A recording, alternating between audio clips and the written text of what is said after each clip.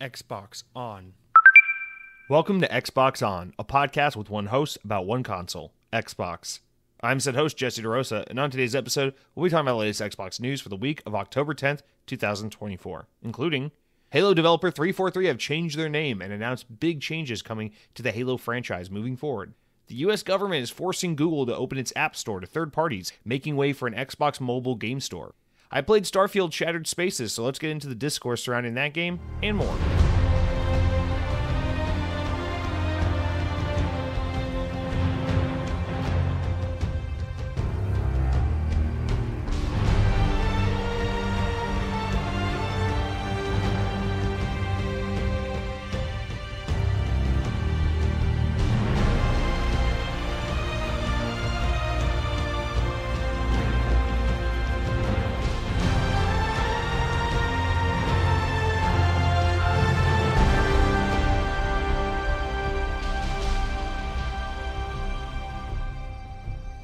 I swear it's always right as I hit record on the podcast every fucking week. I mean, everyone's getting so many of these text messages. I know it's not just me, but like, you know, the political spam text you get from these random numbers.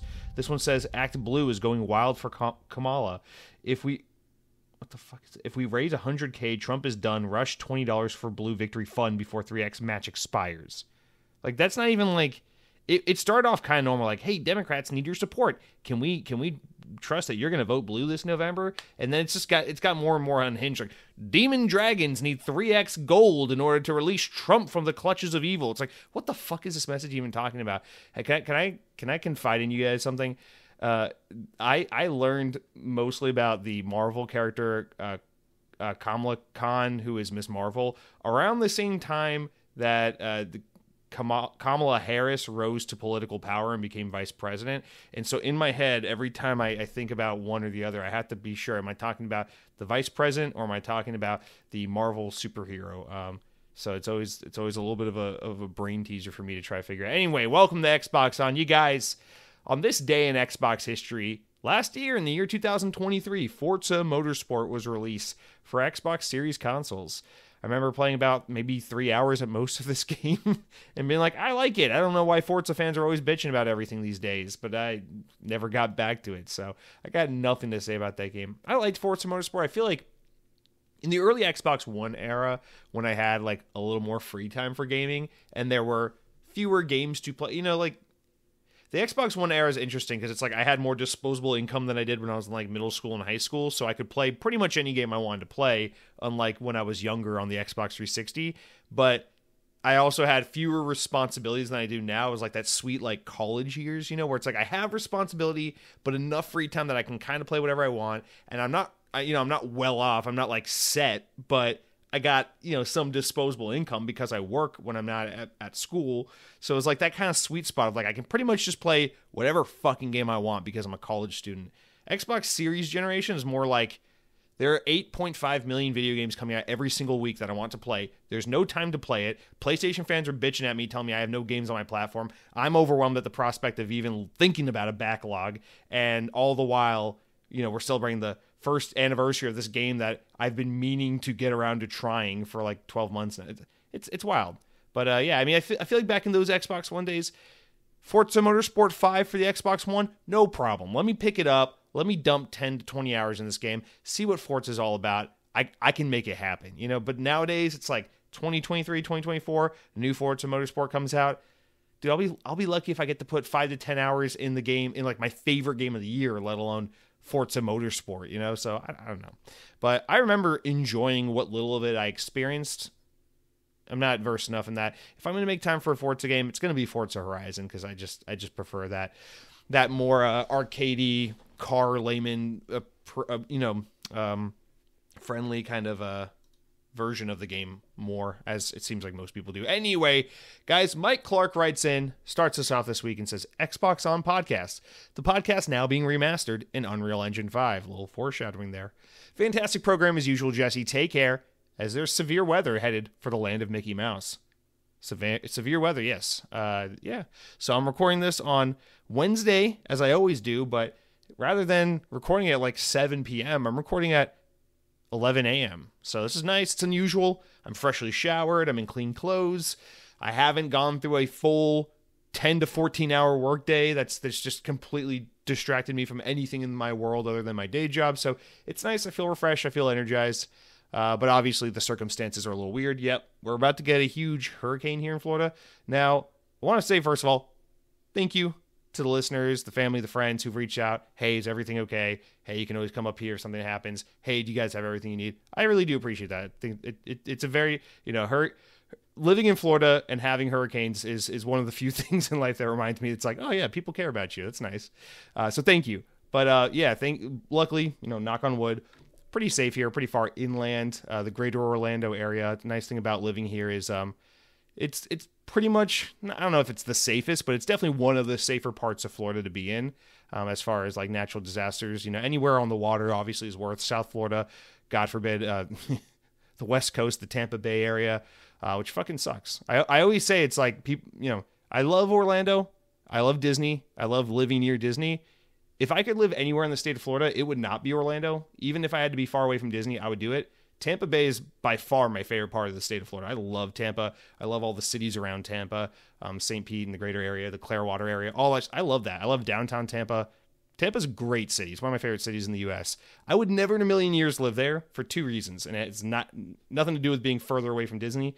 It's simply because the city is way too fucking expensive, and no way in hell would I ever invest in real estate that close to fucking category 3, 4, 5 hurricanes on an annual basis. It's insane. It's absolutely insane. The number of people who have money, it's like you just assume, it's like, oh, you got a lot of money, you must be somewhat not retarded, right? You made all this fucking money, you can afford a $2 million home in Tampa. You can't be that stupid in your fucking brain.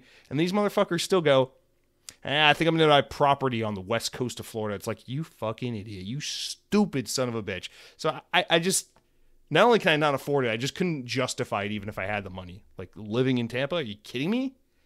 It's insane. But, no, we should be relatively good here. Looks like as of this morning, the hurricane's moved just a little south, so it is still kind of like directly coming towards where I live. But by the time it reaches us, it should be category 1 hurricane. And yeah, it should be, all things considered, okay. I'm not in a flood zone. We got plenty of supplies here. And, lucky to work for a company that isn't forcing me to be in the office right now. Like, I know that's not everyone's circumstance, so I'm grateful for the opportunity to properly react to the storm. So we should be all good here. By the time you're listening to this podcast, the storm will have already passed. So can you imagine the storm comes through and like everything is untouched except for my Xbox? Like my Xbox gets somehow just fucking washed away by the storm.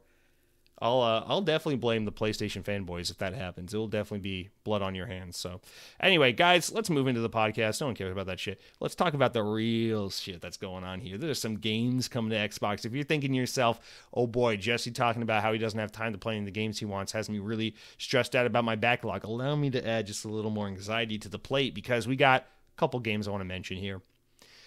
If you're a fucking idiot who plays video games on a PC because you think the place where you do expense reports and taxes and fucking naked boys on the internet, then I got a game for you. It's called Diablo 4, The Vessel of Hatred, Ultimate Edition. It's the new expansion. I don't care. It's October 8th. We're past October 8th, so you're probably already playing it on your PC while you got one monitor with a naked boy. You got one monitor with a YouTube tutorial on how to play Minecraft. You got one monitor with your day job, and you're like, ugh, I got so much processing power. Look at all the tabs. It's like, shut the fuck up, dude. I'm sitting on the couch. I'm watching hockey because the NHL season just kicked off. I got my fucking Logitech G Cloud. I'm playing Starfield on it. Fuck you, dude. I got a better setup than you. I am better than you. All right. Now that we're being humble, let's move on to our second game. Dragon Ball Sparking Zero. I know this is a big game for Dragon Ball fans. This is supposed to be like the return to form for fans of like the Tenkaichi and Budokai games from back in the heyday, back in, what was that, like the PS2, Xbox, maybe early 360 years, like when those games were coming out. I know those are like really seminal fighting games for fans, for fighting game fans and for Dragon Ball fans. So while I have negative 12% interest in these games, I'm just happy for those people because I know this is a big deal. And from what I've seen cursory, it looks like the early reception is like, hey, this game's pretty fucking good. So good for you guys. It always makes me happy to see someone get more of that thing that they miss and that they're nostalgic for, and that meant a lot to them because, man, I would just be over the moon if we got Sonic Unleashed 2. That would be So cool. So happy for you guys. Metaphor ReFantazio. This is probably the biggest game coming out this week. Obviously, this is the brand new game from the creators of the Persona series. This game was marketed heavily as an Xbox game. It is a Game Pass game. It is a Play Anywhere title. It is Game Pass, right? No, it's not coming to Game Pass. It just had a marketing deal with Xbox. This game also does notably have a free 10-hour demo that's available, and your progress from the demo does carry over to the game if you purchase it. So there's at least that. I mean, you don't really need Game Pass to test a game out if you got a free 10-hour demo. But obviously, if you're hoping to play the entire game, you're going to have to buy this game for $70. But early reviews say that it's pretty fucking good. This game comes out on Friday the 11th, so look forward to that if you're a JRPG fan. It's cool that like this is like a day and date game from the Persona team, from Atlas, from the Persona guys, for Xbox. But man, I'd so much rather play Persona. I just like the weird fantasy alternative weird universe they're making here. It doesn't do anything for me. So it's all mystical, it's all fairy like. I don't do well with that stuff. I prefer the modern day Tokyo kind of thing. But in any case, these games just aren't for me. I tried Persona 5. I tried to make it work. I tried to see what was so special about it. And while I do think there's a lot of artistic charm, and goddamn, yeah, people are right. That music's really good. Persona games, really good music. I can't with the games. They're just not for me. But that's okay. That's what we got Yakuza for. All right. 2 more games here. Star Troopers Extermination. If you are coping like I am and you just won't buy a PS5 and you're so hellbent on the Xbox platform and you don't have access to Helldivers 2, Star Troopers Extermination is a poor man's great value version of Helldivers that you can play.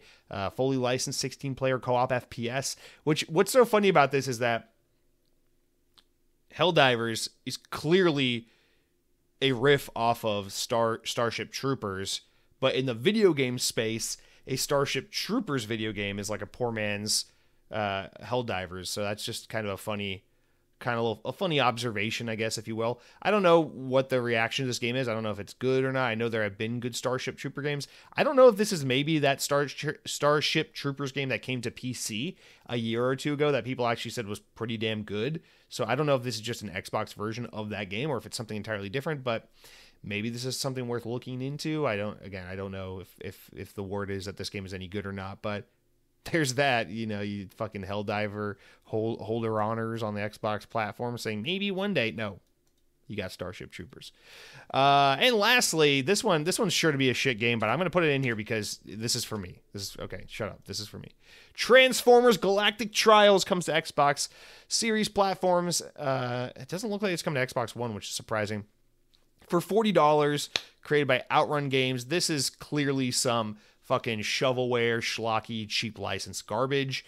Comes out this Friday, October 11th. I think this game looks terrible, and I'm definitely going to buy it. I'm probably not going to buy it right away because I'm balls deep in some Starfield and Marvel's Midnight Suns action right now, so not getting to this game immediately. But for $40, I'd give it a go. So this is probably the next thing on my list. Very much looking forward to trying this. Very well aware it's probably not good. Yeah, it's like a racing Transformers game, but then it also has battling as well. The multiple trailers they put out for this game does not do a great job explaining what exactly it is. Like, it's single player, it's multiplayer, play as Autobots, play as Decepticons. I'm like, okay, but what is the fucking game? And then it looks like it's a Mario Kart racing knockoff, but then there's also battles where you run around and you shoot things and you blast stuff because you're a Transformer. So not really sure what to make of what this game is. Pretty sure it's going to be garbage. I do hate that we live in an era where if a video game is licensed, it's only one extreme or the other. There is no middle ground. I feel like in my youth, we had a whole spectrum of licensed games where it's like a new Marvel game, a new Transformers game, a new Teenage Mutant Ninja Turtles game, a new Batman game. It could be anywhere from horrible to okay to pretty good to amazing. That was the spectrum of licensed games back in the day. But nowadays, I feel like there's only 2 options. It's like you either get something that's amazing, like Insomniac's Spider-Man, or like the Batman Arkham games or something, or you get something that is utter trash, like these no-name developer Transformers, G.I. Joe, Outrun game fucking nonsense. Or what was that? The King Kong game that came out last year that was like infamous for how ridiculous and unfinished it was, or Lord of the Rings Gollum or any of that. Why do we only get one or the other? Where's the middle ground? I I'll gladly take a 7 out of 10 Transformers game. Anything. Just don't feed me this schlock. I'll still buy it because I'm an idiot, but you know. I just saw Transformers 1 finally. I can't believe it took a few weeks to get around to it, but boy, that movie was so much better than it had any right being. That dude, side note, that movie had terrible trailers. I had the worst expectations for that movie going in, and then I went and saw it. Fucking awesome. This isn't saying much because Transformers movies usually aren't pretty good, although I enjoy them. Probably the best Transformers movie ever. You know, or at least, you know, since the 1985 animated movie. But anyway, shout out to Transformers. Such an underexplored, underappreciated franchise, I swear to God. G.I. Joes, Transformers, even X-Men if we're talking about video games. It's like, what are we doing here, dude? We're falling over. Why is every fucking developer falling over themselves left and right? Can I make a shitty Star Wars game? Oh, I want to make a shitty Star Wars game. Ooh, Star Wars, please. I have so many ideas for Star Wars. It takes place during Luke Skywalker. Shut up. Will someone give us a fucking Transformers game, please? Why can't we get a AAA? I know Insomniac's working on a Wolverine game. Why can't we get a AAA X-Men game? What the fuck is everyone so deeply inspired by Star Wars that we all have to fail a million times over of trying to one up Attack of the Clones? Or not Attack of the Clones. What's the one everyone likes? Empire Strikes Back, Return of the Jedi. It's like, can we fucking... We get it. We get it. You were a child in the 80s. You want to make a video game set in between those two movies, and then the game sucks. Can we just stop? Dude, what about the Teenage Mutant Ninja Turtles? Isn't someone making the last Ronin game or whatever, that Ninja Turtles comic book where like all the turtles but one are dead? But you know, isn't that what happened to that? Is that game still coming? Dude, just fucking, it's cool. We get some cool retro stuff for sure, like Shredder's Revenge and all that. Grateful for it. But where's the Batman Arkham game for Transformers? What the fuck is going on? Can you just, Ubisoft, you're French. What the fuck makes you think you can make a Star Wars game? You're a bunch of Frenchmen. You guys gotta get real, man. This is a wake-up call. This is a sobering call, okay? All right, doesn't matter what I'll think. I'll be wiped away in 13 hours. All right, let's move on. We're already getting on our soapbox, and we're only like 12 minutes in. Mildly amusing stories, no corrections updates, although I guess I should have the correction that last week I said, oh, it looks like early impressions for Starfield Shattered Space is that the game's pretty good. And I guess this is the part where everyone starts pretending like they liked Starfield all along. Then come to find out, like within like a day of recording that podcast, that everyone hates Shattered Space. So definitely something I was wrong about, but we'll get into that when we get to what I've been playing, because I have been playing Shattered Space. But let's start off with the mildly amusing stories, your appetizers. This is everything at the top of the show. We're talking about game releases. We're talking about nonsense, hurricanes, whatever. That is like the complimentary bread and butter. You sit down at the restaurant. It's the year 2004, and you're getting complimentary bread and butter, because God knows when you go to a restaurant now, they don't have complimentary bread and butter, but you can get an $18 cocktail and a $23 charcuterie board if you're a fucking idiot. No, this is the appetizer section. Okay, guys, you ready for your fucking escargot? You ready for your spinach dip? Let's get in. Halo Infinite is getting a third-person mode next month. The news was announced during the 2024 Halo World Championship in Seattle this past weekend. That's why we're going to get a lot more Halo news in a minute here. So it was revealed that the game will be receiving an update in November, which adds the ability to play the game from an over-the-shoulder viewpoint, kind of like, Fortnite, for the Halo series. Third-person controls will be supported at a mode level. Senior Community Manager John, I can never say his name right, John Junsek, whatever the fuck. You know the guy. If you're a Halo guy, you see him on Twitter. He says, this means players will be able to manually switch between first person, third person, and it will be set for them. So it's based on the mode you're playing. But while you're in Forge, you can fuck around and switch between first person, third person. So that will be an option. Whatever. People are saying it's coming together well, it plays well, it kind of changes up the gameplay formula. No shit. I don't know. I don't have big feelings about this. I feel like everyone's kind of up in arms about it. Do I think a third-person mode is necessary for Halo? No, it's kind of antithetical to what the series has always been. It's a premier. It is, in my opinion, the premier first-person shooter franchise. So there's something kind of, I guess, sacrilege about maybe doing a third-person mode for Halo. But does that mean that we shouldn't have fun and maybe make it an option for those who want it and maybe just see how it goes? Not really. I don't really, I don't think this is like I don't think the first person perspective has to be like some sacred cow for the Halo franchise. If you want to dick around after 4 years of Halo Infinite and throw in a third person mode for shits and giggles, I don't see why not. I think there are plenty of great Halo games that could be made that would be third-person shooters. Not that I'm saying I need the next main Master Chief game to be a third-person shooter, but I don't know. I don't think third-person and Halo can't mix, I guess is what I'm trying to say. It's just, it is a weird choice, right? There's something that feels odd about it, but, whatever. They added a third-person mode to Modern Warfare 2 a few years ago, that one Modern Warfare game that was surprisingly good, and I thought the third-person mode in that game was awesome, actually. I used to play the third-person mosh pit mode, multiplayer mode, in the early days of Modern Warfare 2, 2022. And I thought they did a really good job. Honestly, it felt better to play than, like, Uncharted, which is a third-person, over-the-shoulder, action, adventure, story-driven game, but it has shooting in it, and I thought Modern Warfare, I thought Infinity Ward did a great job with that third-person shooter mode. So who knows? Maybe this will feel really fun to go back into Halo and try it out in third person. Again, I don't know. Does this matter? Not really. Do I think the next main Halo game, Halo Infinite 2, Return of Infinite Halo, do I think that's going to be a third-person Halo game because this is happening? No. They're just looking for fun things to throw into the game.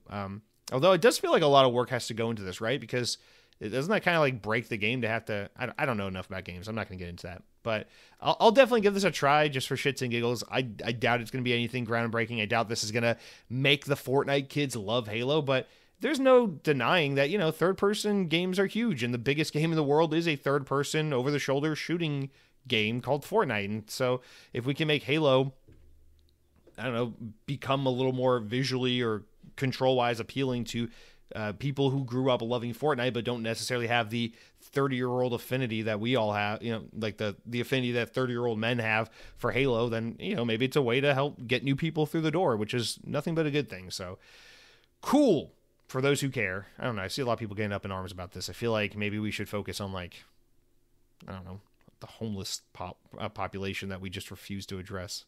I don't know, doesn't last time... That's always my scapegoat. It's like, oh, you're angry about the fact that Ben & Jerry's got rid of your favorite ice cream flavor? Maybe you should focus your anger on, like, the fact that the government's not helping homeless people. It's always... What a fucking easy scapegoat. What a stupid way to win an argument. You're mad about your favorite country singer getting Me Too'd for raping a little boy? Maybe you should focus your anger rather than defending country stars. I don't know what I'm saying. Oh God. All right.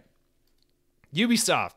So we didn't really touch on this last week, but whatever. We can get to it all now. I don't have much to say because I'm not a fucking corporate analyst. We got enough of that meandering about from the 2.5 years of Microsoft trying to buy Activision. But there's some upheaval. There's some behind the scenes happenings at Ubisoft. Things aren't great for them. They haven't had a tremendous past couple years. And yeah, I mean, it's been rough for them, but now with ultra, like, historically low stock prices, we're getting some rumorings about maybe someone coming to buy them out, make them private. So there's talkings of Chinese conglomerate Tencent possibly talking to the Guillemot family, which owns Ubisoft, about maybe them taking over the company, taking it private, and Tencent owning it. This is what happens when Microsoft is allowed to buy Activision. You open the floodgates for a Tencent to buy a Ubisoft. It's just part of the fallout of that kind of decision making. But anyway, last week Bloomberg was the one who sourced it and wrote the story, claiming that the Chinese conglomerate, which is looking into having the conversations with the Guillemot family and possibly exploring buying them out. They already own a 10% stake in Ubisoft to begin with, but one of the possibilities discussed would be taking the company private if Tencent buys them out. The report caused Ubisoft's share price to increase by nearly 40%. So I think their stocks went from something like $10 or $11, and then shot up, which is crazy because their stocks used to be somewhere in like the $90 to $100 range. So Ubisoft stock is at an all-time low. But then again, they're trading on the European market, so I don't think that really means anything because, they just trade with fucking cigarettes and bottles of wine and stuff like that. They don't really use like money or anything. But the report caused Ubisoft's share price to increase by nearly 40%. We already said that, idiot. Here's the quote. So a spokesperson on behalf of Ubisoft says, Ubisoft has noted recent press speculation regarding potential interest around the company. It regularly reviews all of its strategic options in the interest of stakeholders and will inform the markets if and when appropriate. The company reiterates that the management is currently focused on executing its strategies centered on two core verticals, open world adventures and games as a service narrative experiences. So yeah, I mean, listen, the fact that they had PR respond to it means, these conversations are happening now. Shut the fuck up. We're talking. Because if nothing was happening, you could have said nothing, because nothing would have been happening. So would be happening. So this just confirms that, these conversations are happening behind closed doors. Does that mean something is going to come of this? Maybe, maybe not, but definitely something to keep your eyes on. So Ubisoft could be going privately owned by Tencent. That's so fucking cool. I love that. Hey, in lighter news, I did see that the Saudi Wealth Fund or whatever decreased their ownership of Nintendo from like 8 to 7%. So that's good. That's not my favorite, but that's one of the funniest stories in like mass consolidation and seedy investment in the games industry that's been going on the past few years, because I love when that happened last year. Or was that 2 years ago? Nintendo was like, we did not know the Saudi Royal Fund was investing in our company. We literally didn't know, and now they own like 7 or 8% of our company. So that's funny. It's sad. It's you hope it doesn't happen. You hope that the piece of shit Crown Prince of Saudi Arabia, who makes it illegal to be gay and beheads people and makes women live as second class citizens, doesn't own a controlling share in the company that brings you family experiences like the Super Mario Brothers. So cool. Life is so cool. Anyway, we'll keep tabs on what happens with Ubisoft. Nothing to say here. I'm not a financial analyst. I'm not a person with intelligence. So what do you want? There's what's happening. We'll see how it goes. It seems like Ubisoft is always somewhat in like a precarious situation as far as like ownership or takeovers. Because you remember, like, and I know we talked about on the podcast not too long ago, but roughly 10 years ago, there was that story where Vivendi was trying to do a hostile takeover of Ubisoft by buying up shares, and they were like talking about it, and it was like a public thing everyone knew about. And then they kind of backed off in the last minute there, but this seems to be like a reoccurring thing for Ubisoft, where it's like when they hit a low, someone's like, let me take these fucking Frenchmen over, and then they realize, why would I benefit from having Assassin's Creed? That's stupid. I should just go buy Call of Duty instead, and then the cycle resets, I guess. I like Ubisoft. I always have to like reemphasize that. I really do like Ubisoft. I appreciate that. I think they're historically a strong player in the game space. Like, even if you don't love what Ubisoft has done the past 5 years or whatever, it's like they are historically a big part of the conversation, right? They've been around forever. We all grew up on Ubisoft. And it's like, I just feel like, I don't know, wouldn't you like to see Ubisoft come out ahead, turn the ship around, and get back on track rather than rooting for their demise? I don't know. I'm a Ubisoft fan, so I don't wish for Tencent to gobble them up. I wish they would just kind of get their shit together and put out some better games, but that's about it. All right, that's going to do it for our opening news stories this week. You guys, we're going to get into the games I've been playing because I want to talk about Starfield Shattered Space. But before I tell you about what I've been playing, first, let me tell you all about what I've been eating. And I am so very excited to tell you guys about what I've been eating because Saturday night, I had the extraordinary opportunity to dine at a Sonic drive-thru for the first time in, I'm ashamed to say it, probably for the first time in 6 to 12 months, somewhere like that. It's been a while. It's been a long minute since I've had Sonic. And I always make the distinction. I am not a fan of Sonic the drive-thru fast food restaurant because I love Sonic the Hedgehog. That is purely coincidence. I don't know. Cars, fast food, blue cars, red cars like Lightning McQueen, blue hedgehogs, the speed aspect, the car aspect. These are all purely coincidental. Do not draw out the Venn diagram of my love of cars, Hot Wheels, Sonic the Hedgehog, Sonic the Restaurant, and try to figure out where everything overlaps, because I'm sure there's something that exists, but I'm not psychologically ready to handle that reality of why I love all these things. So please don't look further into it. But I do love Sonic, the restaurant, so very much. It is, in my opinion, I don't know if I would say the most underrated fast food restaurant, because all the best fast food restaurants are so underrated. Listen, I'm a normal guy. I love McDonald's. I get that they're the biggest. I'm a fan of McDonald's. I'm a fan of Starbucks.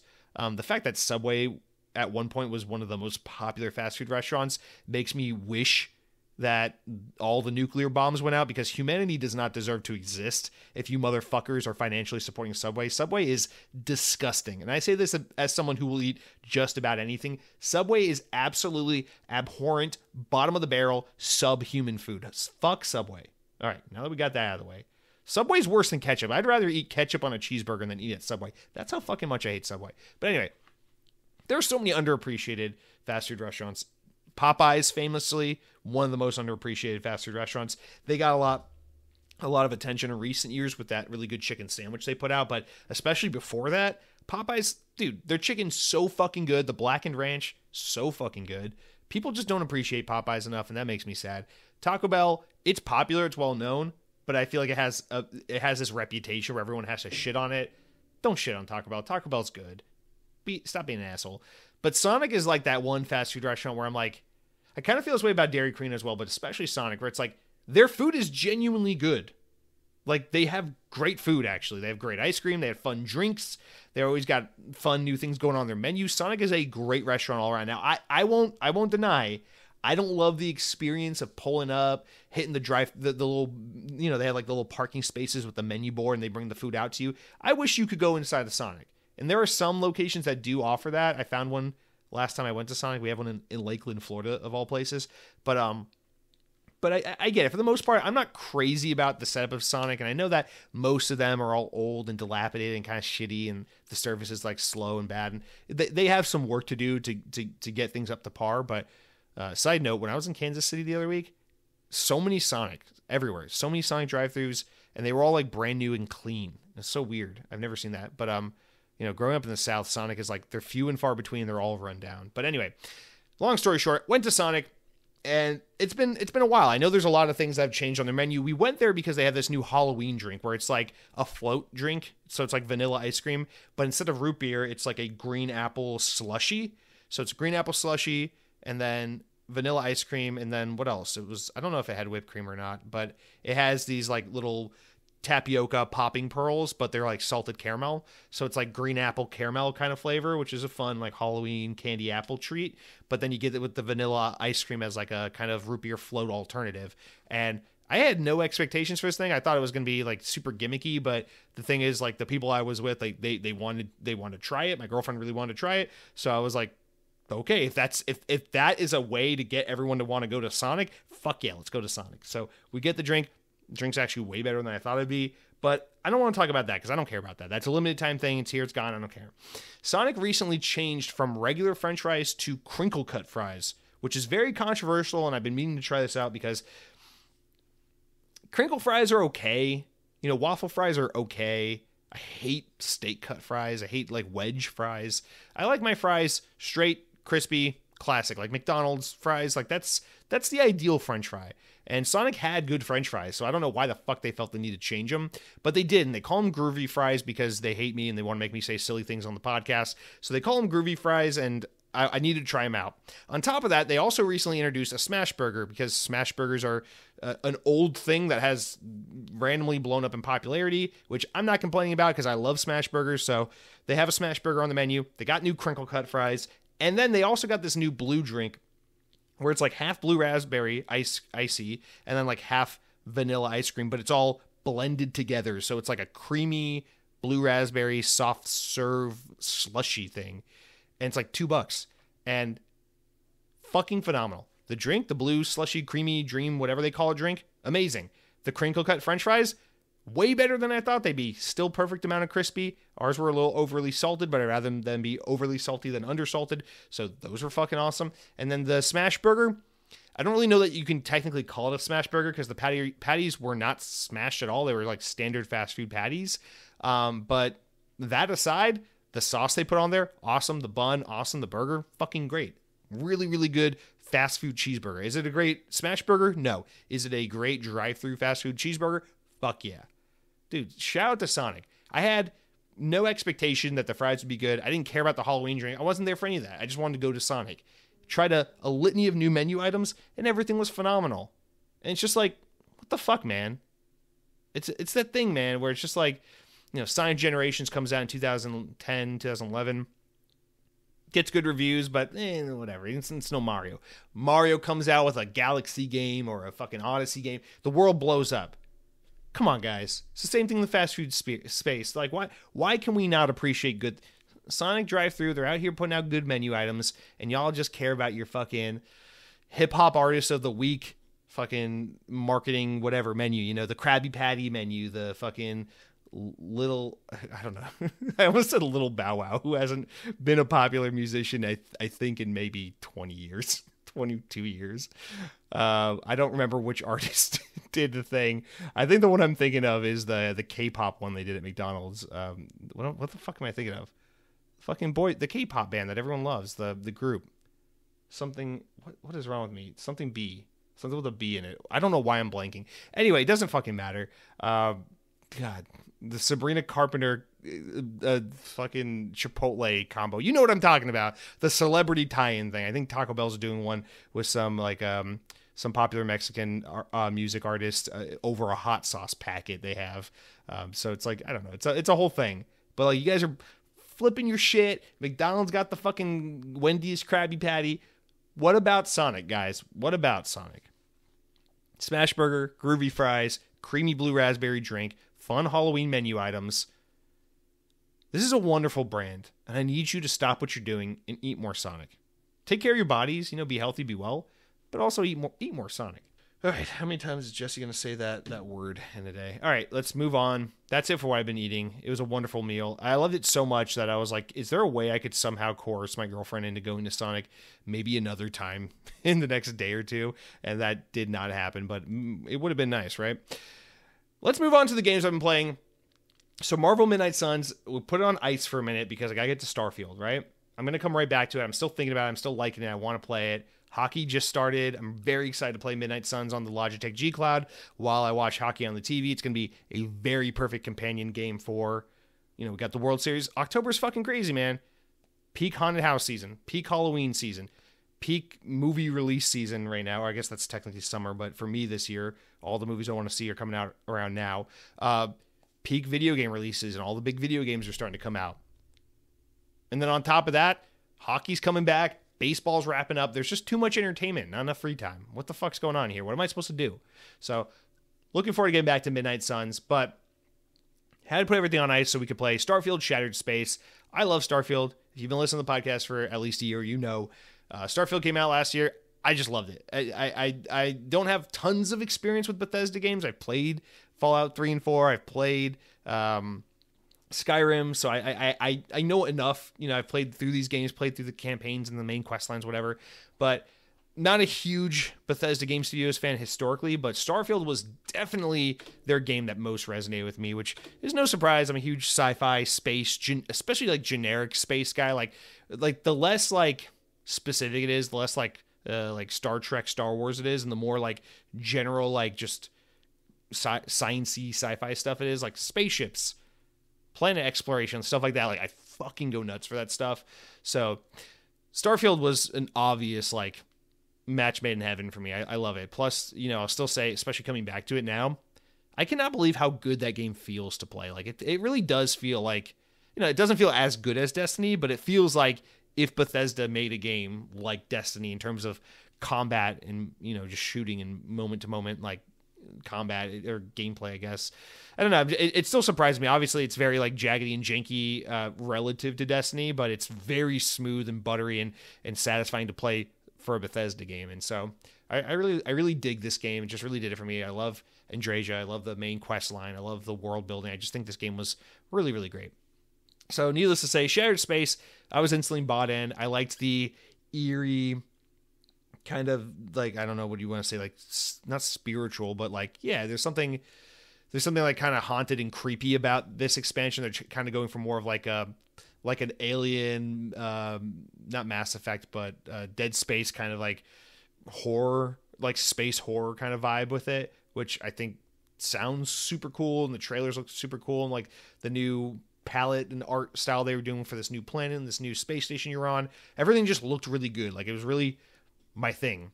But then I hop in, I do some research. How long is this quest line? How much of my life am I dedicating to it? It's only like a 6 or 7 hour quest line, really. And so I probably played about half of it this week. I was very busy with other things this weekend. I did a lot of deep house cleaning and things like that. So didn't play as much of it as I wanted to, but probably played three hours of it or so. And my takeaway is it's definitely more Starfield. Like, it visually looks like a new place, new environment, all that. But in terms of its gameplay, it's new. It's just more Starfield. And it's not like peak Starfield. I feel like it's kind of... It just kind of feels like another, like, quest line. Like another, like, one of the factions, you know? Like you do, like, Ryujin Industries or, like, I'm starting to forget all of them, you know, all the different factions in the game. But it just feels like a different faction storyline. This time it's House Varun, which happens to be the background where Andrasia comes from. So, of course, you know, for me, I'm very invested in learning more about her background, her people, her world, and helping them in their quest to do whatever they need, because I want to look good for her, of course. I want her to love me. So... I don't know. I kind of came in, like, expecting it to be a bigger, like, more, like, sequel type story, but it ends up just kind of being, like, another factions quest line, which isn't necessarily a bad thing, especially considering I paid the $30 upgrade when the game came out so I could play the game 5 days early on Game Pass. And getting access to this expansion as a result of that was just kind of icing on top. So I don't really feel like financially burned or anything by investing in this, but I also don't feel like this is really a $30 big bad expansion that's like, whoa, this is, guys, hop back into Starfield right away. This is it. I feel like if you liked Starfield like I did, yeah, you want to come back and play this. It's more good Starfield. But if you were not sold on Starfield last year, you don't have any reason to be here, because this is not going to change your mind. It is a little slower paced, maybe a little boring. You know, we'll see how it picks up in the second half. I'm only like halfway through this quest line, so I'm sure it'll get a lot more interesting towards the end. But am I glad I'm playing it? Am I having a good time? Yeah, but am I like, I don't know, am I being like pulled back into the world of Starfield to the point where I'm like, I need to take another 50 to 100 hours to play more of this game? I love this game so much. Not really. I feel like I'll probably finish this up, do a couple other things, and then bounce after 10 total hours of Starfield, additional hours of Starfield, and then be like, yeah, I played Shattered Space, it was fine, you know? Yeah, my reaction is it's kind of like, it's just kind of okay. It's not great, it's not bad at all, but it's just some more Starfield for those who enjoyed it. That's not necessarily a bad thing. You know, for anytime it's like one of your favorite games and you're just getting more of it, there's really nothing to complain about. But I did kind of hope that there's going to be, I don't know, I guess bigger action or bigger stakes with a story, or just kind of something a little more intense going on. I definitely think the way it starts out is really cool. It's like you just fly out into orbit anywhere where you don't have a main quest objective, and then you'll just come across this like abandoned space station, and then you just dock it, and there's like this transmission. It's like, please do not dock, please go away. It's like telling you not to come. It's like a distress signal, and you just dock at the space station anyway, and then you go in there, and it's all like fucking creepy and haunted, and there's these like spiritual figures and stuff that are just like attacking you and shit. It's cool. It's like a proper Halloween game. It's like it came out at a great time of year, honestly. But it's just overall, like, once you really get into the meat and potatoes of the DLC, it's just another factions quest line. But yeah, that's kind of my take on it. We'll see if it changes after I finish it up this week. Hopefully, please, for love of fucking Christ, like the only true thing with this hurricane I'm dreading, it's like, please, I know we're gonna lose power. I know it's gonna happen, but like, please don't let us lose power for more than like a day or two. Please, for love of fucking Christ. I know there are some people who are like about to lose their fucking homes, and so that's the bigger concern, you know, the people out on the coast. But for the more sheltered and privileged people like me who are here more inland, I'm just like, please don't let me lose power so I can, you know, continue to take showers and play video games and watch hockey this weekend. But yeah, that's the hope. That's the plan, is to wrap up Shattered Space, and then hop back into Marvel Midnight Suns, because that's what I'm really loving. And then maybe I'll go play that shitty Transformers game. But that's it for what I've been playing. We do have a couple, actually, I'm sorry. We have a couple comments, a couple write-ins about Starfield. I want to read those now. Cargo Runner 9960. You know, to a dyslexic person, it looks like your name is Cargo Runner 69. Anyway, Cargo Runner writes in and says, the Shattered Space trailer is great. The interviews with Todd Howard, etc., made Shattered Space sound really good as they were going back to the handcrafted world. The House of Varun had a huge amount of potential, but for me, they just did not deliver what I expected in the. They have just not delivered, except in the art design department. Getting away from the NASA art, at least partially, really makes the visuals more interesting. Definitely some good-looking original visuals in the DLC. One of the main choices and endings for the DLC is just a white screen, no message, no epilogue, no nothing. Spoiler alert, brother. I was really just confused and didn't even realize it was game over for a while. I would give the DLC a 6 out of 10. The same score I would give the main game. I think that's pretty fair.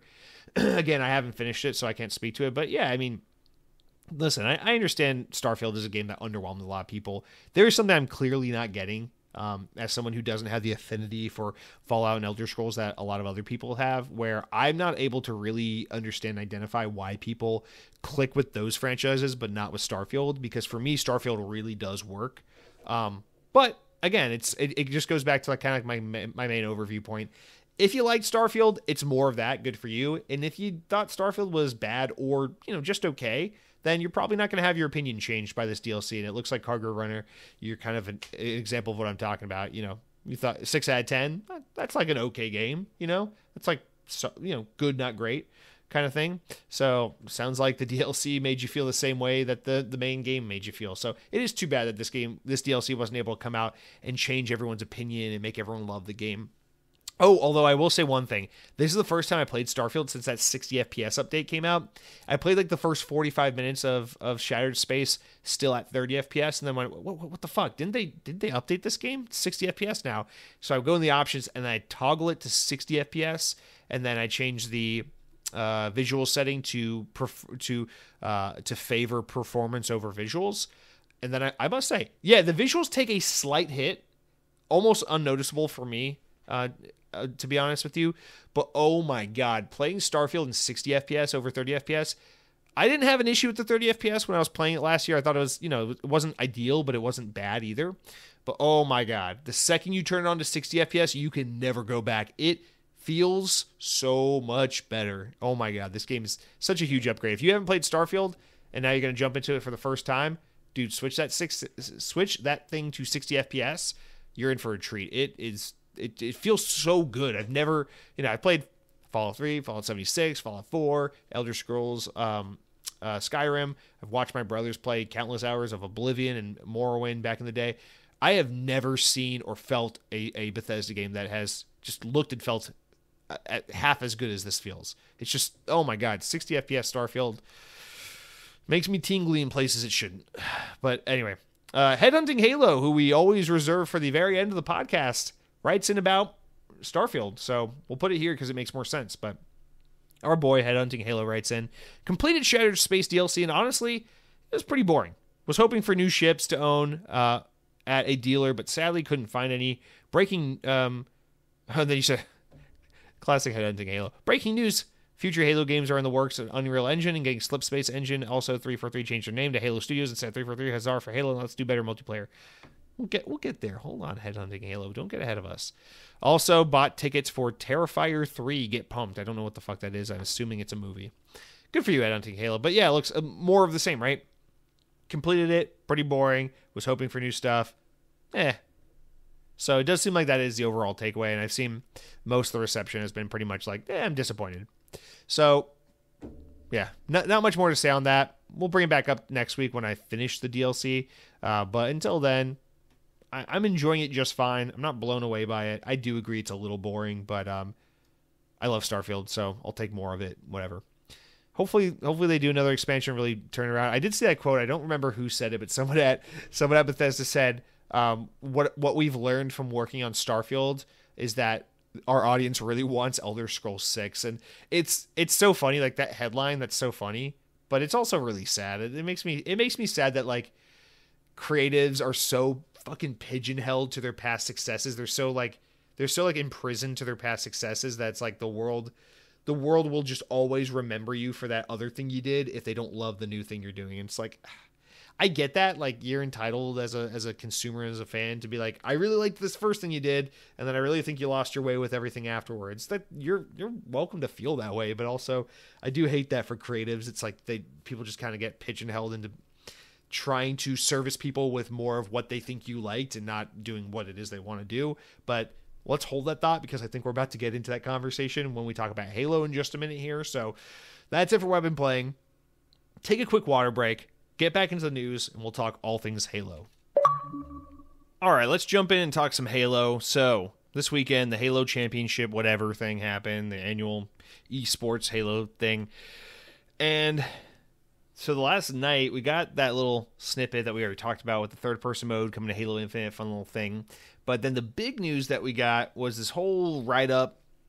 Xbox Wire did a whole write-up that I parsed through, trimmed some of the fat out, and we're going to go through. But basically, big bombshell news: Halo switching to Unreal Engine.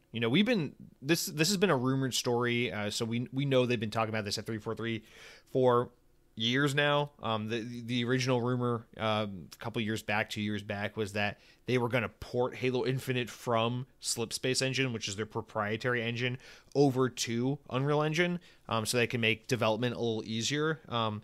And I think that was a Windows Central reporting, actually, Jez Corden reporting, if I'm not mistaken, from 2022. And I'm sure that was the talking, the talk back then and the plan back then. But I think they moved away from that as it became more and more apparent that Halo Infinite, it's not, it was a success. It got good reviews and got a large player count at launch and made money, but it wasn't the live service mega hit that they wanted it to be. The game fell apart after a couple months and didn't really have legs because they had no live service content model or stream for it that they could really follow through on. So anyway, long story short, we don't have to get into the woes of Halo Infinite really, but so yeah, just for context, know that this is something that has been rumored for a long time. We've kind of been expecting it.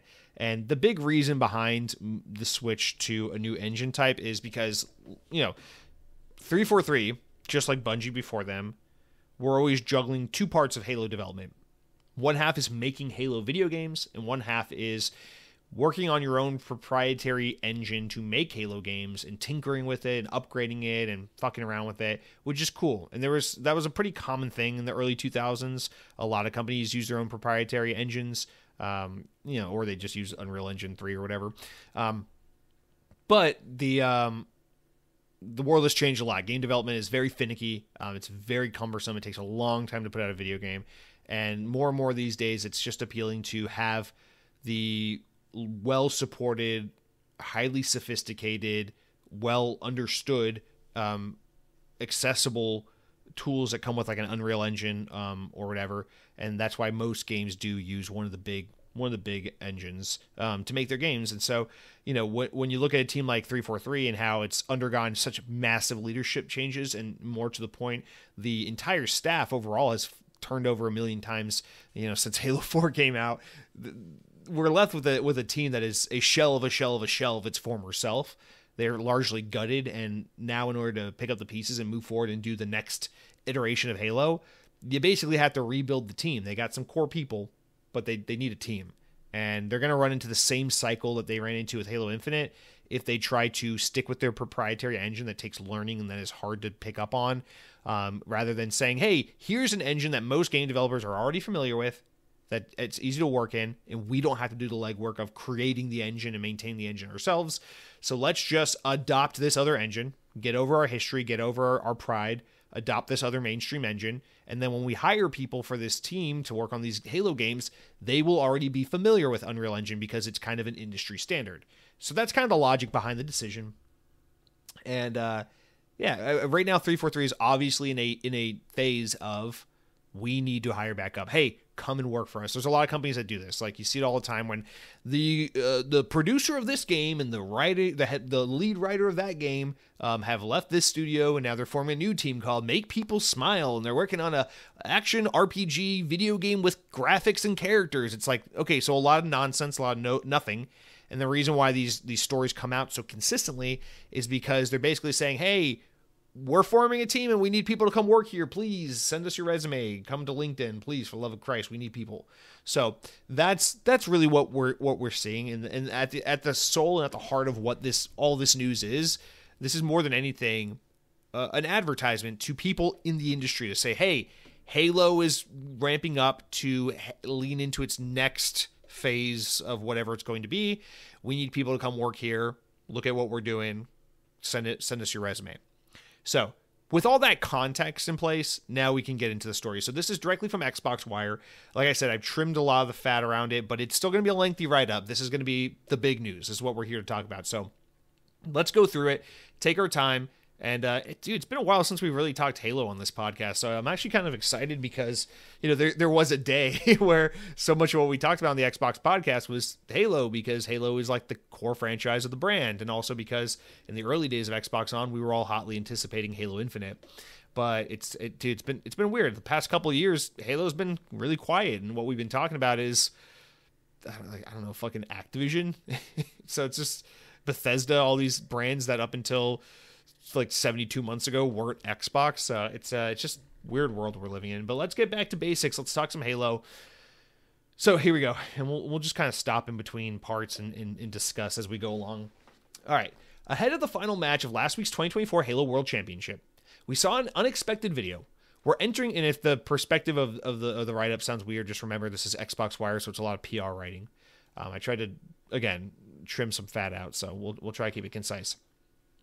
We're entering a new dawn for Halo. Those new visuals that we created, and so, further context, they released a video, and they released a bunch of screenshots. So they have mocked up, and we'll get into it, these different environments in Unreal Engine 5 that imitate, you know, like a Halo ring, or like a flood like an overcome flood installation, or like a tundra type environment, like a snowy environment, whatever, to fuck around and show the potential of what they could build as far as like Halo content in Unreal Engine 5.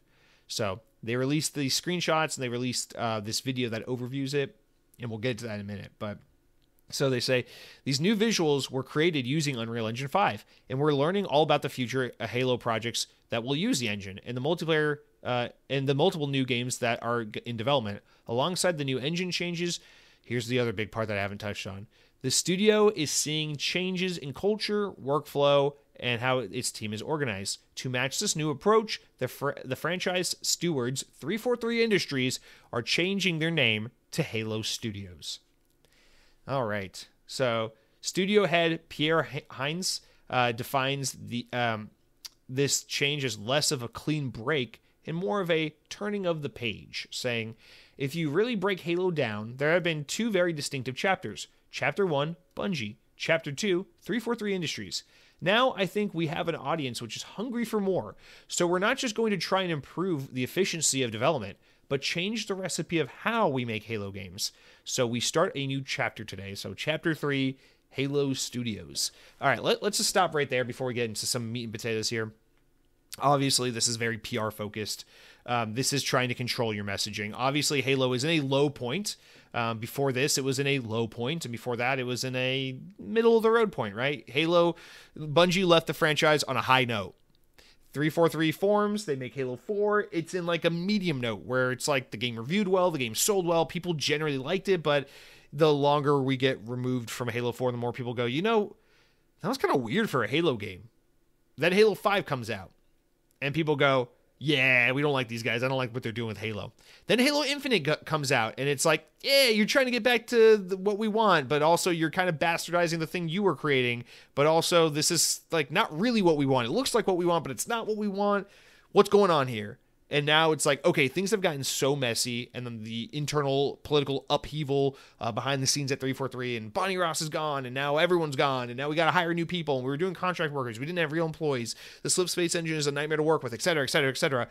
Clearly, Halo is in bad hands, and the chatter forever, including people who used to work on Halo back in the Bungie days, is that 343 have not managed the franchise very well. Microsoft have not managed the franchise very well. Halo is not looking hot. You know, they've really fumbled the ball with this once top tier pillar IP. This thing that used to be an industry defining, you know, just absolute monolith.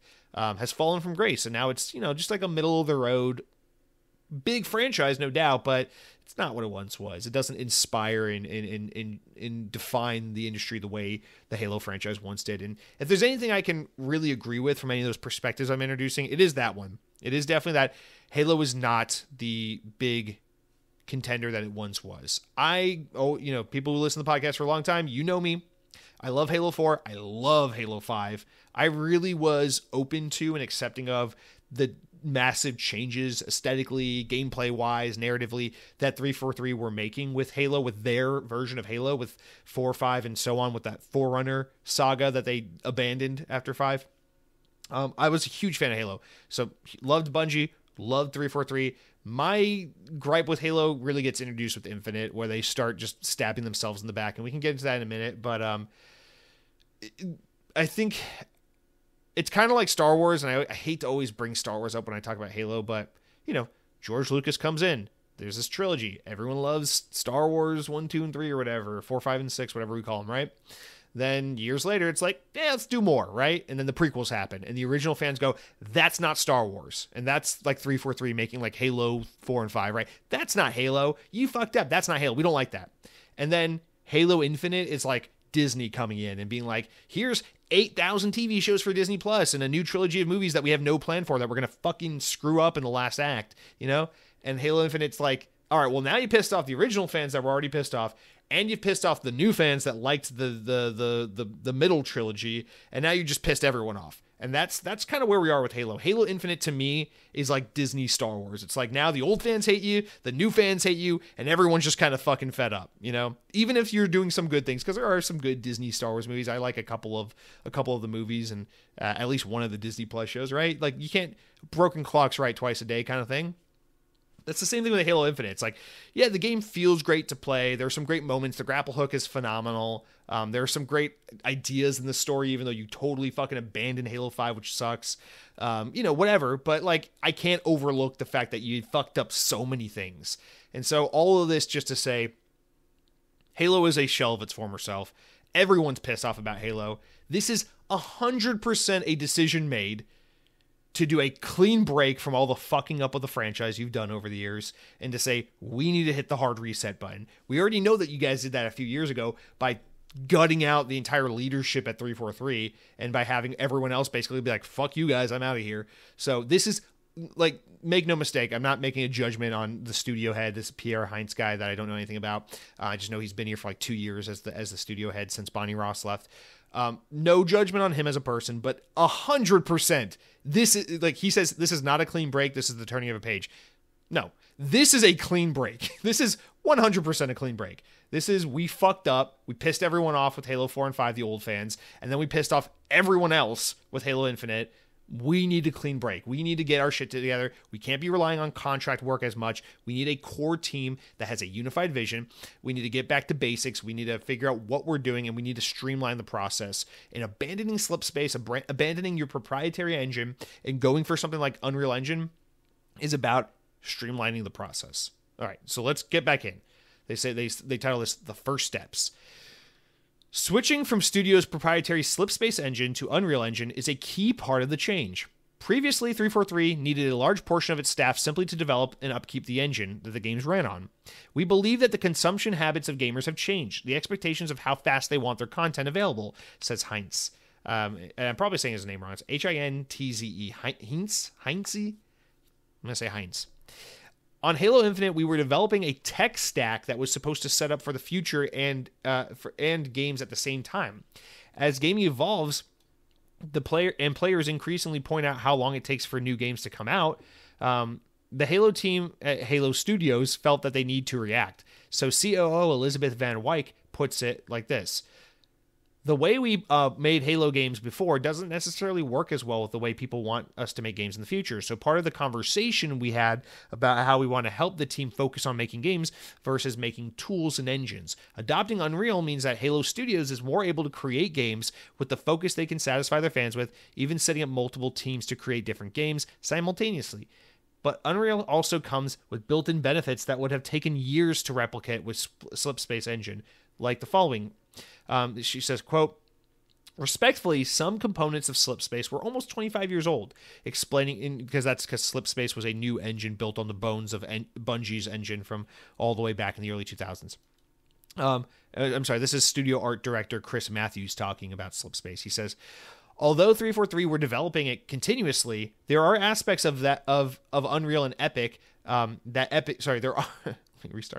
There are aspects of Unreal Engine that Epic, the owner of Unreal, have been developing for some time, which are unavailable to us in Slipspace, and would have taken a huge amount of time and resources to try out and replicate.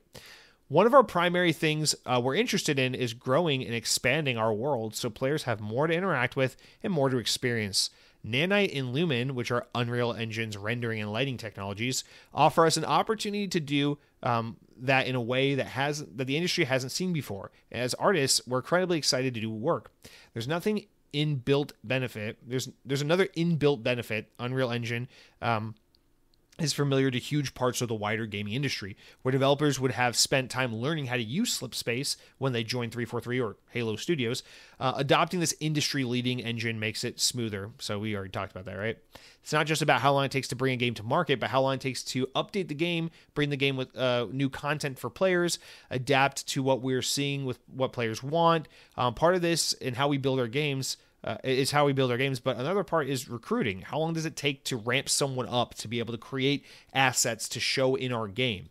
With the move to Unreal, the on-ramp is much shorter. The experience is there, and the series can grow farther and quicker and more organically than ever before. So again, it's kind of what we talked about, right? You can see the behind-the-scenes out people. We know what we want to do in Halo, but we're losing staff. We need to hire more people. These people don't know how to work in Slipspace. It takes longer and harder to get everyone onboarded, etc., etc., etc. You know, if you work in one restaurant, this is just my experience because I worked in restaurants forever, right? There are some of these POS systems, the computers where you put the orders in and send them to the kitchen and all that. If you work in one chain restaurant and they use one of the big name computer systems, when you quit your job and go to work at a different restaurant, you can pick up on the job a lot easier if they use that same computer program, right? But if everyone has their own proprietary computer program, now you're just making it harder for your new servers to learn how to, maybe this is a little too niche of an example, right?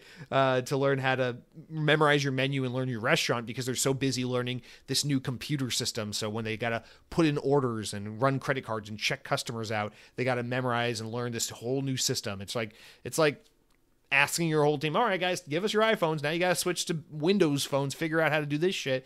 Yeah, you can get the same thing done, but everyone's already familiar with how to do it on this place. So why make it harder for them? Just meet them where they're at. And that's kind of what this is all about. So a little bit of maybe too much of a niche example, but you get the idea nonetheless. So clearly this is them saying, Halo Infinite was plagued by people not understanding Slipspace, and so we're trying to eliminate that obstacle for our developers. That's really what this is. All right, so now they talk about forging ahead. This is the demos that they've built in Unreal Engine, which you can go see this video online. It looks great. You can see these screenshots. Like graphically, there's no denying it looks great. They say, of course, Halo Studios needed to be confident in the switch to Unreal. This isn't a decision taken lightly. The team had to be sure that the first Halo game to come out of a non-Slipspace engine would look and feel and sound right. The team began experimenting, and it resulted in the research project known as Project Foundry, the source for all the new clips and screenshots that were announced. So what does the Foundry represent? The team is clear that it is not a new game, nor is it a traditional tech demo. It's just an exploration of what is possible using this new engine, and it's a true reflection of what would be required for a Halo game using Unreal Engine and training tool for how to get there. The Foundry has been made for the same rigor, process, and fidelity as a shipped game would be put out in, so that they can test out the engine and say, oh yeah, this is what it would look like if we built this kind of environment. This is how it would interact. This is how we recreate the things we've done before in Halo games, but with this kind of engine, this kind of technology. Foundry is designed to do what we haven't seen in games using Unreal Engine across the industry. Halo began its life as a graphical showcase for the original Xbox. Our goal here is to make that so again. Halo Studios has worked closely with Unreal's creator, Epic Games, to ensure that they can reach that lofty goal. Of course, the soul of Halo isn't just how it looks, but also how it feels. The intrinsic dance of the combat, the thud of the weapons, and the sense that you're inhabiting the Master Chief's armor. While Foundry may be primarily a visual project, Halo Studios is deeply invested in retaining the essence of what players love about Halo. Just kind of sounds funny when we're also in the same podcast talking about how they're adding a third-person mode to Halo Infinite, but that's a side point. So let's just jump right into that next point real quick. So they say beyond the visor. Let's talk about what's coming beyond Foundry. As you might expect, the team isn't talking about exactly what those new games will be right now. We're at the beginning of this new chapter, not the final stage, and it's fair to say that a new Halo game is not imminent. Halo Infinite will still be supported through Slipspace Engine. You can expect more operations, more updates to Forge Mode. In esports, yes, there will be a Year 4 of Halo Championship Series using Halo Infinite. It's just announced, but in the background, the next steps for Halo will be taken. The quietness is by design. Studio head Heinz says. He makes it clear that the priority right now is doing the work, not simply talking about it. He says, one of the things I really wanted to get away from was this continued teasing of the next game or the possibilities of the must-haves. We should do more and say less. Yes, you should. For me, I really think it's important that we continue to posture, which we have right now when it comes to our franchise. The level of humility, the level of servitude towards Halo fans. We shouldn't talk about things when we have nothing to talk about at scale. Today, this is our first step. We're showing the Foundry because it feels right to do so. We want to explain our plans for Halo, attract new, passionate developers to our team. The next step will be about talking the games themselves. What is clear is, yes, Halo, its games, plural, are in development right now. Where Halo Infinite saw practically the entire studio focus on a single evolving project, Halo Studios is recalibrating. We had a disproportionate focus on trying to create the conditions to be successful in servicing Halo Infinite. However, but switching to Unreal, this allows us to put the focus on making multiple new games at the highest quality possible. I just want to stop right there for a second. This is great. You guys feel confident that this new engine is going to allow you to stay focused on game design and game development and not so much on the back-end technological aspect, but learn to walk before you try to run. And I guess what I'm trying to say is, as someone who loves Halo 4 and 5 and even likes Infinite but has many problems with it, why not just make one Halo game and really fucking kill it? I think like the best thing you could do right now with Halo is, take Unreal Engine, learn it well, and take the team, this new team that you're hiring and staffing up and getting together and say, all right, guys, let's make a really fucking killer spin-off Halo game. Let's make an ODST game. Let's make a game about Locke. Let's make a game about someone else, right? Let's do that horror Halo flood game that people have been asking about forever. Let's make something like that because it's an opportunity for us to get our feet wet, learn, make mistakes, and get better at Unreal Engine and grow together as a new team because we are, as Halo Studios, right? We're a new incarnation. We're not 343. We're not Bungie. We're not working on Slipspace. We're working on Unreal. Let's do a really cool spin-off game a la Halo Reach in this new engine as a new team. Fucking kill it. Hear what people have to say about it. Learn. And then we'll take what we've learned and apply that to a proper Halo 7. I think that's the way to go. Maybe that's exactly what they're doing. But they're pretty blunt about saying, hey, we're working on multiple Halo games. It's like, whoa. Yeah, okay, you got the tech thing figured out. You're on Unreal Engine 5. But you guys haven't really proved you can knock it out of the park with how everything went with Halo Infinite. So let's not get ahead of ourselves. Let's just take it slow and get it right. Let's do one thing really, really well instead of doing a couple things to varying degrees of quality. That's just my take, but who knows? Maybe they'll prove us all wrong. I hope they do. I love Halo. I only want good things for Halo, so I don't know. Continuing on, they say a major part of this shift has been reorganizing the structure of Halo Studios as a whole in order to give development teams what they need to make something new. At the beginning of the day, if we build games that our players want to play, that's how we'll be successful, explains Van Wyck. Not Vic Van Dyke. He did not say that. He doesn't care about it. The guy probably doesn't know what a Halo is. That's what should motivate what we build. That's also what the structure has done. We want people that are day in, day out making games to be the ones that make the decisions on the game.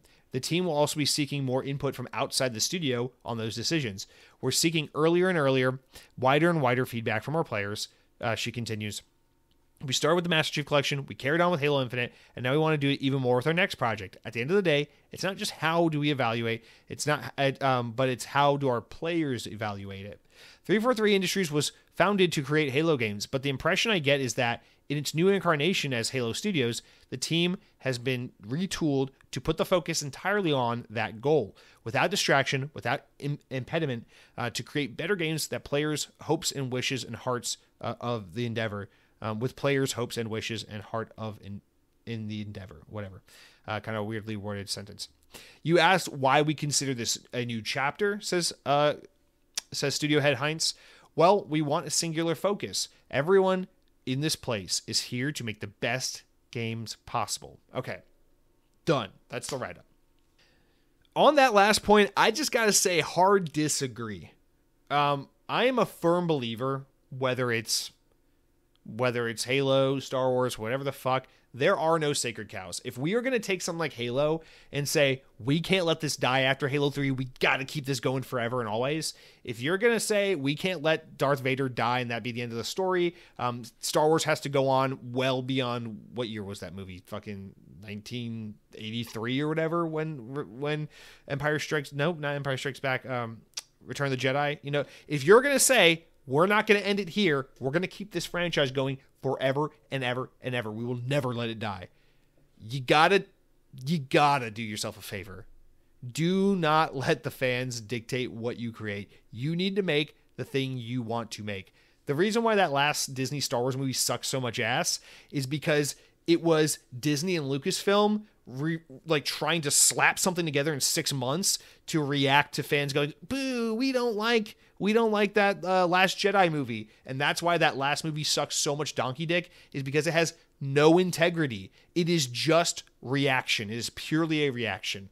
The reason why Halo Infinite is so deeply disappointing, in my opinion, compared to Halos 4 and 5, is because even though 4 and 5 are a huge departure from Bungie's Halo, they are consistent, they are original, and they are a vision of 343 Industries, which I respect. Halo Infinite is the reaction to Halo 5. It is, oh, you don't like the art style? We'll go back to the old one. Oh, you don't like that there's not enough Master Chief? We'll do only Master Chief. Oh, you didn't like this storyline? We'll just fucking ignore the storyline mid-story and then do something else. We'll just pivot for your enjoyment. And then Halo Infinite comes out, and it's still a disappointment, and now it's worse than Halo 5 being a disappointment because it's a disappointment that isn't your vision. It is a disappointment that is this weird trying to service everyone, trying to please everyone.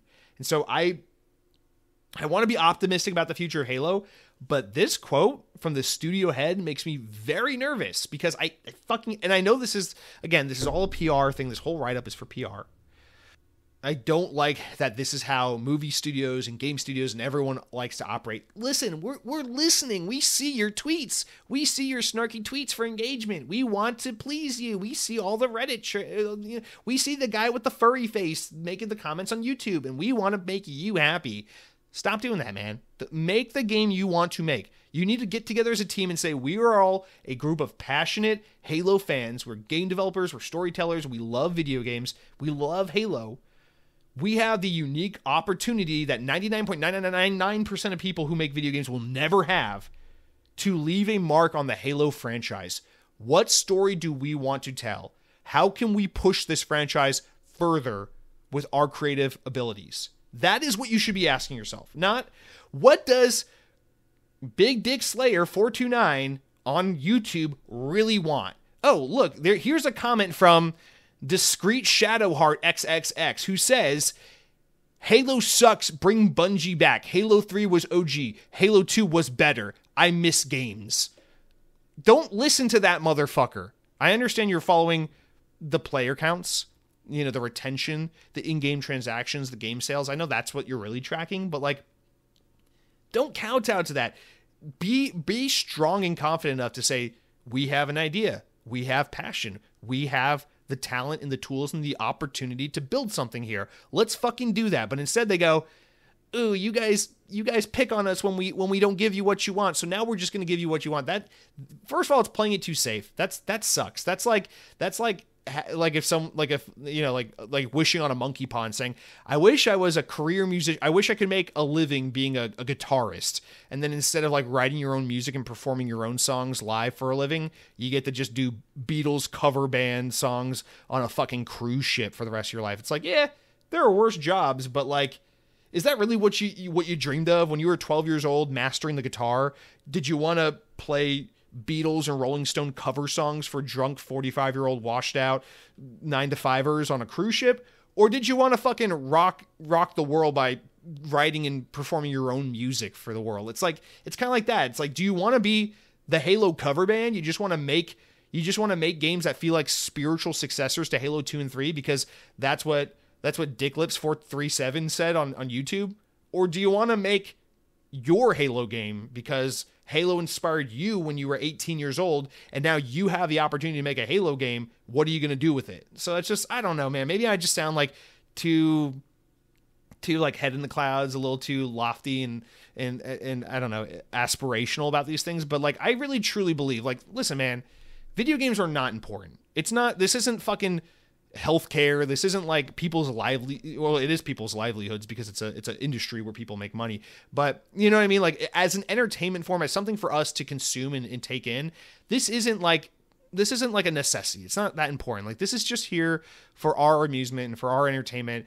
And so when it comes to that, it's like the most important thing, in my opinion, is that the people creating this stuff feel empowered and inspired to do unique and original and powerful things, and that they're putting their art out into the world rather than just imitating the things that you want to see because you're nostalgic. If we just want Halo 2 again, we're getting pretty close to a reality where you can just spit into a fucking generator, make me Halo 2 again, Evanescence, nostalgia, 2005, and then let fucking AI give you what you want. Let them give you your Halo 2.5, okay? But like, if we're gonna inject hundreds of millions of dollars and change the name to Halo Studios and do all this up and down the aisle thing, like, let's fucking do it right. Give these guys the opportunity to do something good, and have good producers and good leaders who can come in and be like, whoa, we said make the Halo game you want to make. Don't fucking make Master Chief a furry freak. You know, like, produce the game, make sure it's right, make sure you get the right eyes on the game so that you're not going too far off track. I'm not saying turn Halo into a fucking rhythm game, but, you know, give them the opportunity to make something new and unique. So that comment really rubs me the wrong way and gives me very bad vibes, quote unquote. So I don't know. I am always team, let the creator create. You know, like, when a band I love puts out like their 7th album and now they don't sound like the band I used to love, and they went from being like an emo rock band to like an arena rock. I'm talking about you, fucking Fall Out Boy. They put out Rock and Roll's Not Dead, and I know there are Fall Out Boy fans that love that album. Good for you. I fucking hate that album. I am so happy that album exists because I, as a fan of Fall Out Boy, want fucking Pete Wentz and all those guys to be able to write their fucking knockoff Queen football arena music, because that's what they wanted to write. That's what they wanted to do. And I would rather them have that opportunity and me go, oh, well, they had like 3 other great records and I'll enjoy those records and move on with my life. I don't need to fucking enslave the 4 guys of Fall Out Boy and be like, no, you work for me, bitch. You keep writing from under the cork tree until I say stop. It's like, that's fucking weird. Is that really what you want? You really want these people to just be your bitch and to just keep giving you Empire Strikes Back because your life is dictated by nostalgia? It's weird, man. My life's dictated by nostalgia. We're all here for the same reasons. That's why I do an Xbox podcast. I grew up loving Xbox. I have fuzzy, warm memories. I love Halo. I love Transformers. That's why I'm bitching about how there's no good Transformers video games. But, you know, we're not here to enslave people and make them do our bidding. Come on, man. That's what robots are for. All right. So, yeah, the only thing I didn't really touch on here that I want to say, I guess, is the name change, right? I think 343 Industries is a cool name. I know people rag on it because it's like 343 Guilty Spark. That's a bad guy. That's the guy that betrays the UNSC. He betrays Master Chief. Why would we want to name our studio after that? I get it. But I don't know, 343, maybe not Industries, but like 343i or 343, I thought was a cool name. It was like one of those, like, it's ambiguous. For people who get it, you get it. It's a reference to the franchise without being so outright. And also, it's just like, whether you like the name or not, it's been the name for so long that it's like, why would you fuck with it? And then just changing it to Halo Studios, it's just, it's like that. It's the thing I'm always bitching about. It's like, why did we have to gut all the charm and the aesthetic and the fun out of things? Like, why does Chuck E. Cheese need to look like a fucking Apple store today? Like, why can't we just have colors and fun fonts and silly names and cool things anymore? Like, why does everything have to be an industrial fucking hipster craft beer like warehouse thing, you know? So I feel like changing the name to Halo Studios, it's kind of the same thing. It's like, oh, you ruined the name, you ruined the logo, look, it sucks now. Congratulations, you fucked up. So whatever, it doesn't matter. At the end of the day, the name is just the name. I don't give a shit. I don't care if they're called Master Chief's Left Nut, you know, like whatever. As long as the games are good, The name can be whatever the fuck you want it to be. But yeah, that's silly. I mean, that's because, again, to reiterate, this is not a new chapter. This is a fresh start. This is a clean cut, is what this is. So whatever. If you can make good games, make good games. I don't care. The screenshots look weird. Just to touch on those real quick. The video footage, I highly encourage, if you're a Halo fan, you watch this video if you haven't already. It looks very much like, you know, those YouTube videos that are like, I made Super Mario Bros. In Unreal Engine, and then it's like weird first-person Mario, and it looks like hyper-realistic, and it's weird looking. That is exactly what this looks like to me, but in Halo version.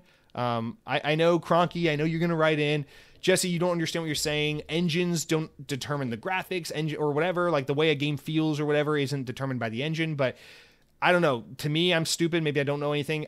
Whenever I see something that's like just like a tech demo in Unreal, I always go, that looks like Unreal Engine. I don't know. Maybe I'm not savvy enough to understand why or why not.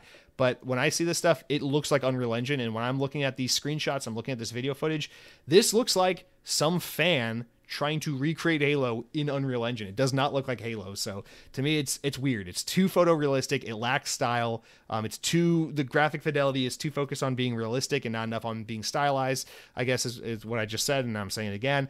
They're still doubling down on that. Let's try to make it look like Combat Evolved instead of doing our own art style. So still kind of weird. Why the fuck did Halo just stop looking like Halo 5 after Halo 5? I don't know. I guess we'll never explain. That's not the end of the world, I guess. But yeah, I mean, just the water effects, the way the energy sword like kind of ripples and looks less like a sword and more like a beam of energy. It's cool. The graphics are very, very nice, but doesn't look like Halo at all. So it does look weird to me. Again, I don't fucking care. I'm sure they'll be able to, this is really just a tech demo. I'm sure they'll be able to add their own flair to it over time. And whenever we get Halo 7 or 8 or whatever the fuck they're going to call it, hopefully at that point in time, they're able to tool it enough and make it feel and look like Halo enough to where we're just like, hey, cool, it's the next Halo game, we're excited to play it, people are happy, right? That's all that matters. I'm sure Microsoft is happy to pay that licensing fee to Epic for this game to just have Halo games made at a more steady clip, to have a happier, healthier studio, and to be able to get more games out the door and have less upheaval and issues on the back end that they were experiencing at 343 with everything with slip space and whatnot. So here we go. Fresh start, new name, new engine, new Halo games, plural, and we'll see where it goes, I guess. Cronky writes in and says, so obviously the big news this week is Halo Studios, the whole Unreal Engine thing. I hate the look of what they're doing. Halo should not look photorealistic. It should have some stylized look. Am I crazy? This looks weird. Yeah, that's what we were just talking about. Yeah, I 100% agree. I think you're right, Cronky. That being said, this all but confirms a remake of the original game. So, so get your DualSense controllers ready. Oh, Cronky, that's a great point. I'm a fucking idiot. That's actually exactly what this is. They say making multiple games. You're probably right. That is probably, we're going to remake Halo Combat Evolved for PlayStation 5 and for Xbox. We're going to charge $70 for it. And then we're also going to make Halo 7. You're exactly right. That's what this is. You're fucking right. Well, I didn't even think about that. This is why I probably need a co-host, is because I don't think. I don't know what else to say. That's you can't pay me to not believe that that's what this is. They're making Halo Combat. The rumors of them, for those who don't remember, a couple months ago, the rumor was they're exploring making a Halo Combat Evolved remake, but it's not like the one from 2011 where they make everything look prettier and new. It's like a rebuild, like from the ground out. They're making Halo Combat Evolved from stem to stern, and it's going to be running native for PlayStation 5 in Unreal Engine, and that's probably what they're working on. And yeah, that makes total sense. And they can sell that. They can throw it into Game Pass for us plebes on Xbox, and they can sell it for $70 a pop on PlayStation, and then we can continue to have our conversation of why even have an Xbox. So that is probably exactly what that is. And then while they're doing that, they'll work on the next Halo game, which will probably also be on PlayStation because Satya Nadella fucking hates us all. So cool. That's awesome. That at the end of the day, whatever. I just want new Halo games that are awesome. I just want Halo games that are inspired, that continue the story, that honor the work that was done before, and that have some kind of creative, I don't know, take some creative risk. It's okay. Here's the thing. Let me explain something that I really need people to understand. Halo 7 doesn't need to be better than Halo 2. It just needs to be a very good game. You can have a favorite. Chances are There will never, if you're a 30, 40-year-old man that loves Halo, they will never make a Halo game that you will love more than Halo 2. That's not going to change. We don't need them to try and top Halo 2. We don't need them to try and pretend to be Bungie. We just need them to make really good Halo games that we can all enjoy. That's it. Problem is, we have this like toxic fucking broken culture where we always think everything is about topping the thing you did before, or like everything has to be the successor to or the next level of this prior thing. It's like, no. We just need Halo games that are good, crafted meticulously, loving, respectful of the franchise, respectful of the IP. That's all we need.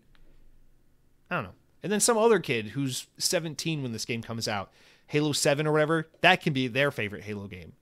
And then when they're 40, they'll bitch about how Halo 16 isn't as good as Halo 7. But I don't know, man. Just fucking put out some good Halo games and we'll all be good. I'm excited for the future of the franchise. I'm excited that Halo has a future, but I'm also a little nervous about some of the things we're seeing here and about some of the rumors. You know, PlayStation getting all the Halo games and trying to make games to please old school fans.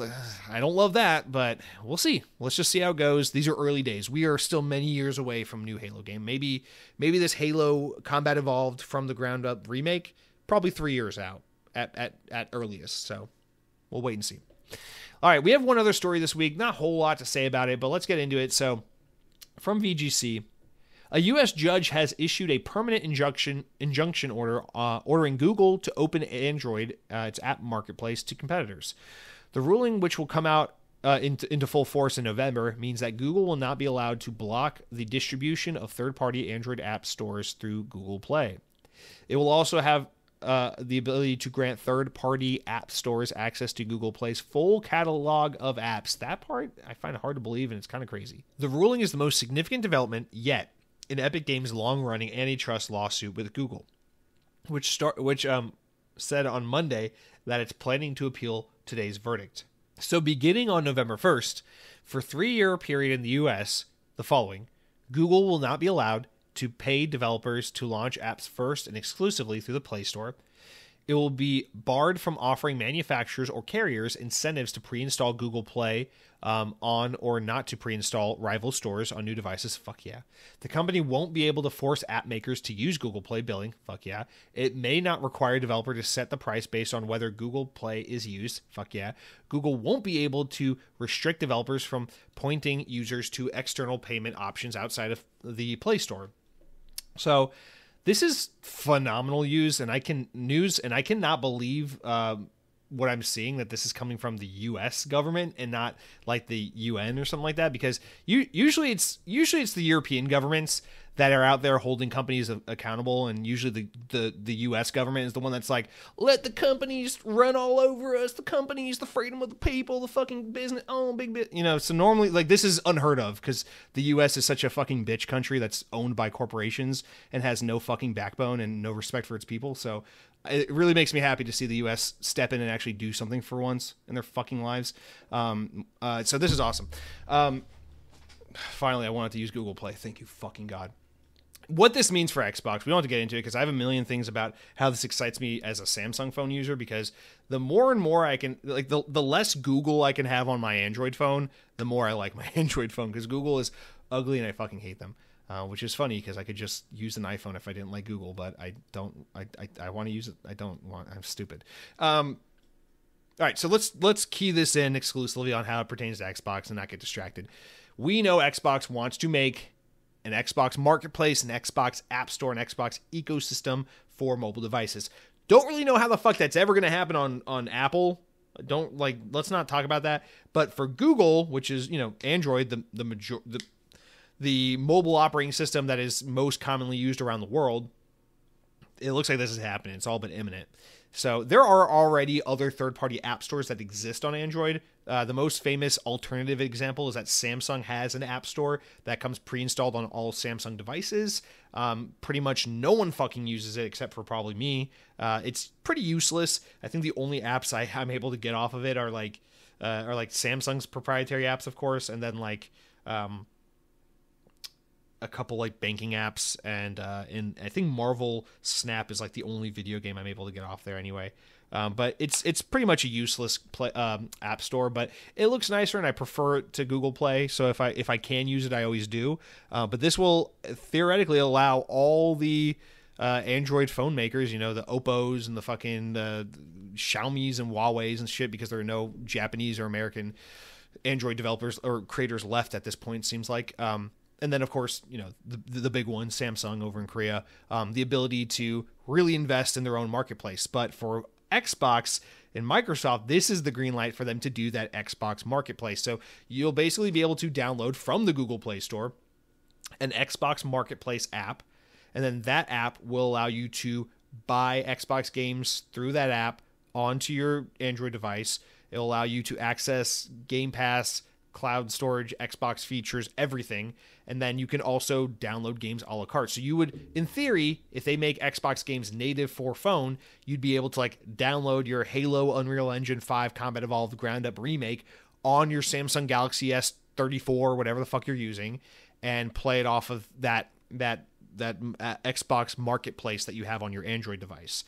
You'd also be able to basically just do all your Microsoft bidding on Microsoft's own app store on your Android phone without having to interface with Google's app store, really. So this would be really fucking cool, because basically everyone's really pigeonholed and limited based on having to appeal to Google. And this deters a lot of other companies from wanting to even do app stores on Android, because there's pretty much no value in it. If everyone is basically forced to use the Google Play Store, and the Google Play Store is pretty much 99.9% of what everyone wants, everyone's just going to go to Google Play. But if Instagram and YouTube and all these other apps that are available on Google Play are suddenly available on any app store, it's going to make it a lot more compelling for other companies to be like, well, we're going to make our own app store.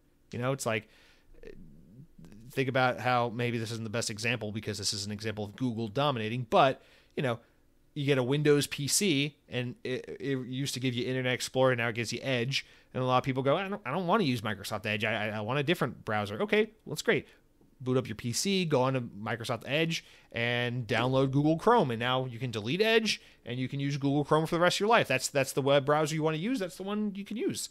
So this is kind of that equivalent for Android phones, where it's like, you don't want to use Google's Play Store app, well, use it one time to download the Microsoft app or the Samsung Store app or whatever, and now you can tell the Google one to go fuck off, and this is the one you use, because all the apps are available on all the platforms, and that would be really ideal. Now, I don't know how fast we're going to see that change over. I don't know how smoothly that's going to work out, but that is great news for all of us who are waiting for Xbox to launch that app store on mobile devices that they've been teasing and that they've said they wanted to do for a while. So they're probably waiting on this kind of movement in order for them to be able to take action. So I wouldn't be surprised if maybe sometime in early to mid 2025 we see the announcement of that Microsoft App Store for Android. Although I thought we were expecting that sometime this year. So in any case, this is really good news for the future of that, if you're waiting on that. And I personally am, as someone who uses an Android gaming tablet with my Logitech G Cloud,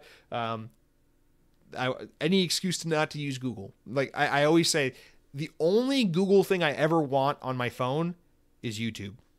Fuck off. I don't want Google Photos. I don't want Google Drive. I don't want Google Gmail, the Google Play Store, get it all out of my fucking face. I hate it all.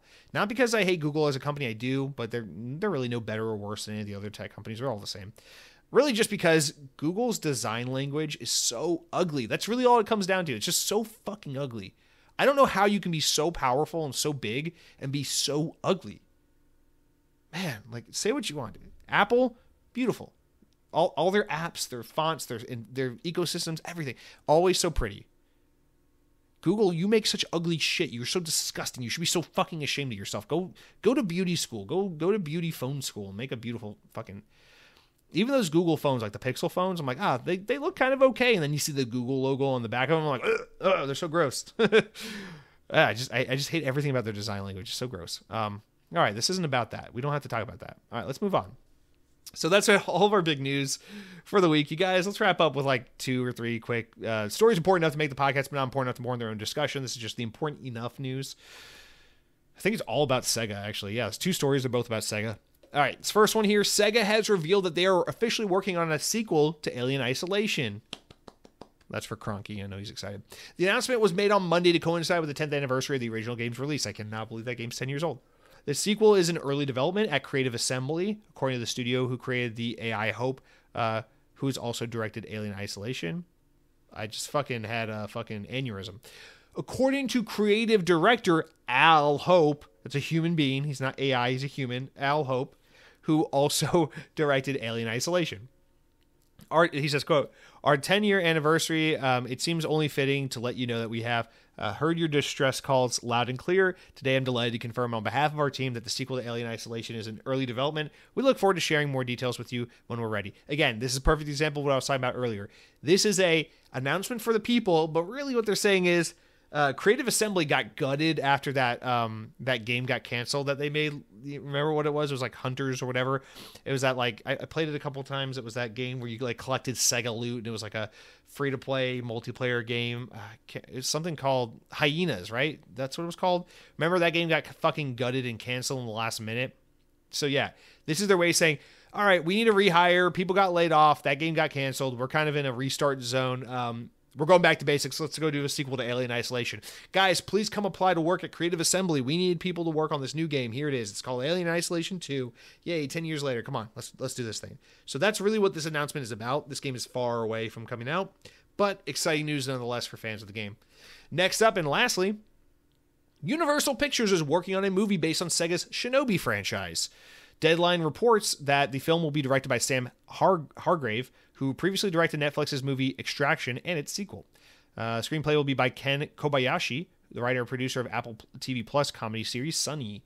No info on like when it would come out or anything like that, but this is one video game movie adaptation that I would actually be on board for. I feel like you could come up with like a Mortal Kombat tier, like quality tier type movie for this, like where it's like not too serious but not too goofy, and it's like dumb fun action. Like I feel like this could be a fun action flick, so I'm open to a Shinobi movie. I feel like this could work. So there's that. That's it for all of our news, everything this week, guys. Time for the last and best part of the show: the comments, the shoutouts. You know what comes from YouTube.com. You head on over to YouTube.com/Xbox on Podcast. That is at Xbox on Podcast on YouTube.com. Click on the latest episode of the podcast. Don't be cute. No comments on episode 187. Don't care.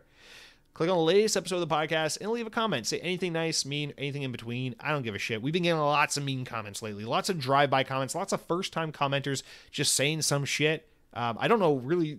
I guess this is a problem of my own creation where I've just allowed, by being a crazy, unhinged piece of shit person on this podcast, I have allowed those kinds of people to get attracted to this podcast and then come and leave their own ridiculous comments. So we do have a couple of those to get through this week. I don't know why we just keep getting this shit, but 6 comments. So let's jump in. We already did a couple earlier in the show, so we got 6 more comments to get into. Starting off with Cronky talking about StarCraft from last week when we said there's the report of a StarCraft shooter in development.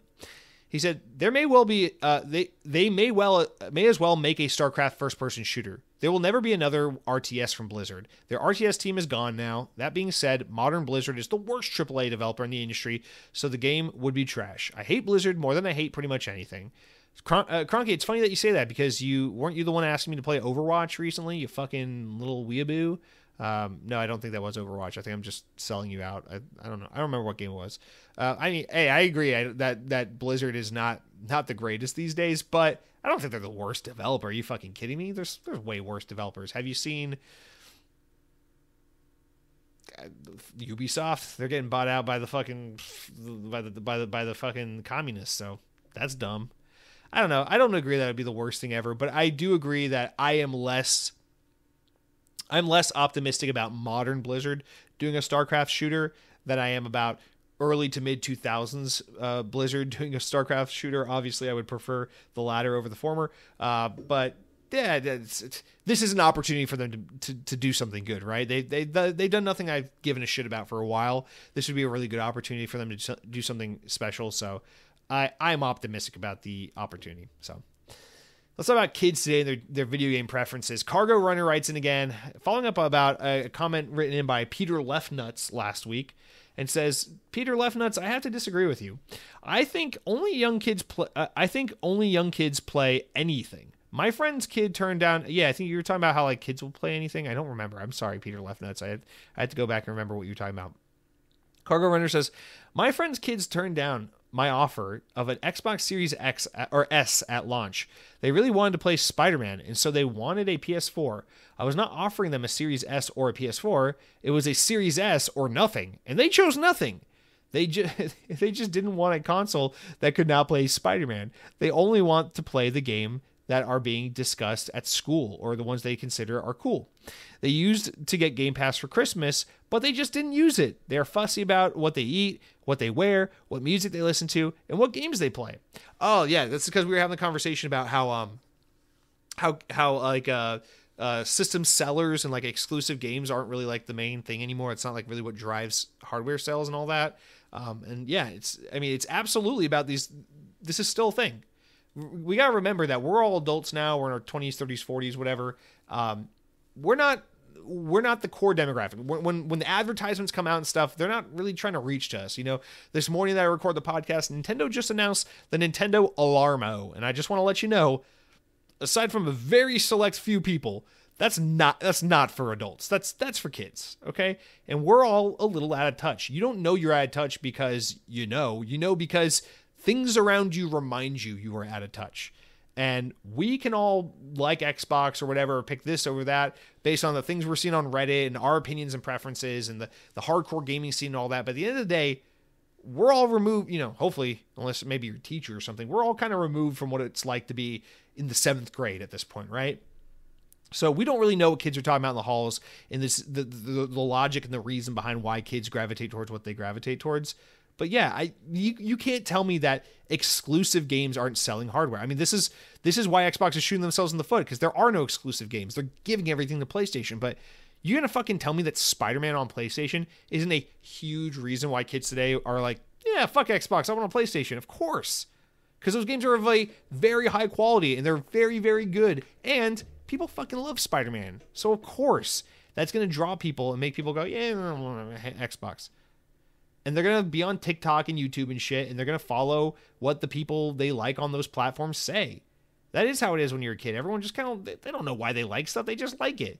It's like when you're like, it's like that weird phenomenon. Like who are like the biggest fans of like hip hop and like music that's all about like sex and drugs and guns and shit. It's like when you think about like Ariana Grande just singing about getting fucking railed in the ass on her kitchen counter. It's like, yeah, her biggest fan base is like 13-year-old kids.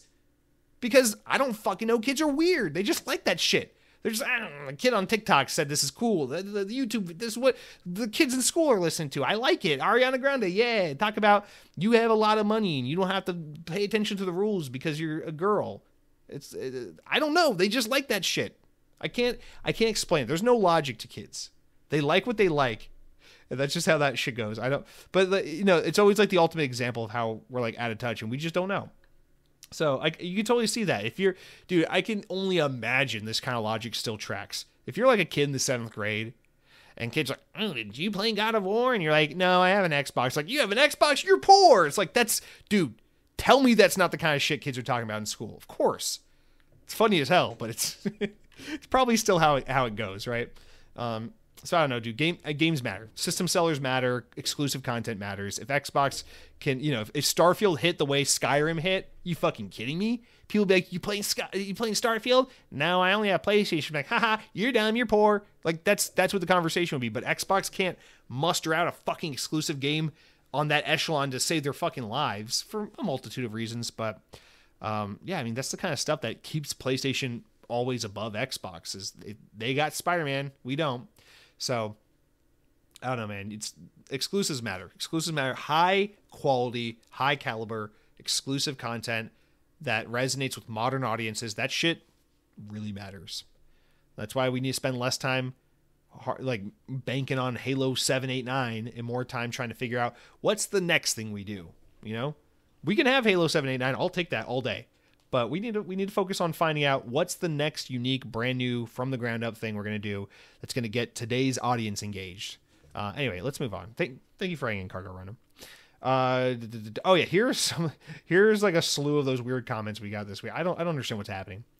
Johnny Cooper writes in and says, I said, thank you for being concerned for my video game well-being. His comment says, I can't believe you go through the trouble of finding a Marvel game on Xbox just to play the mediocre Marvel Midnight Suns. Why not just buy a PlayStation 5? Even a used or refurbished one would let you play Spider-Man 2. Oh, I didn't know that the used PlayStation 5s could play Spider-Man 2. That's good information, Johnny Cooper. Thank you for letting me know that. You need to stop being an Xbox fanboy and stop glazing a company. What the fuck is that? Is that a new term? Glazing a company that wouldn't even help you pay your rent. You're making your life harder by playing cheap Marvel games on Xbox just because Sony's leftover can go to your console. Stop letting Xbox define your identity and get a PS5. Or you can stick with that laughable console and watch PlayStation 5 fans enjoy AAA Marvel games while you stick with dollar menu Marvel games. He didn't put ha ha ha, but I just thought it'd be appropriate. I don't know what to say to this. I think my favorite line here though is when I think glazing probably, I don't want to think about what that means. My two favorite lines here are stop glazing a company that wouldn't even help you pay your rent. I guess what you're saying is like a company that you don't work for, like you don't work for them. Why are you defending them so much? Maybe that's what you mean, but I also interpret that as like, are you saying like, because Xbox doesn't pay me to do this show, I shouldn't like it or something? I don't know. Whatever. The funnier part is the next sentence where you say, you're making your life harder by playing cheap Marvel games on Xbox. That's so good, dude. I just love the idea of it's like, what are your woes and struggles in life? Well, I want to play Spider-Man 2, but I only got an Xbox, so this is just what we're going to have to work with. It's just like, my life's not harder. Marvel Midnight, I don't know if you've played it. You're probably just aping opinions you heard online, but Marvel Midnight Suns is a pretty fucking great game. And yeah, I would love to play Spider-Man 2, and I will play Spider-Man 2 next year when it comes to PC, because PlayStation puts all their games on PC now. So yeah, don't worry. I'll play Spider-Man 2. I'm sure it's fucking great. I have no doubt it's a great game. And I don't know, Johnny Cooper, whom I've never met and know nothing about, maybe if you spent a little more time looking after yourself, you'd mentally be in a better place than having to tell people you don't know on an Xbox podcast how they need to live their life, because yeah, it's fucking weird. It's weird doing this kind of comments. Just hi, I've never met you, Johnny. Maybe tell us a little bit about yourself next time. Are you like a fisherman? Are you like a stockbroker? Are you like a pedophile or something? You're fucking free. Come into my comments, telling me how to play my video games, brother. But no, I'm gonna have a great week watching NHL and playing Marvel Midnight Suns. So, also John Rapey. I'm not making this name up. John Rapey, Rapey. Bro's got to play Marvel. Is this the same guy? Is this like a second account? You say, Bro's got to play Marvel Midnight Suns because he's on Xbox, LOL. I swear, all you Xbox users are the same. Always justifying playing on that fridge. It's like when poor people say, we don't have to buy that, we can make it at home, you know?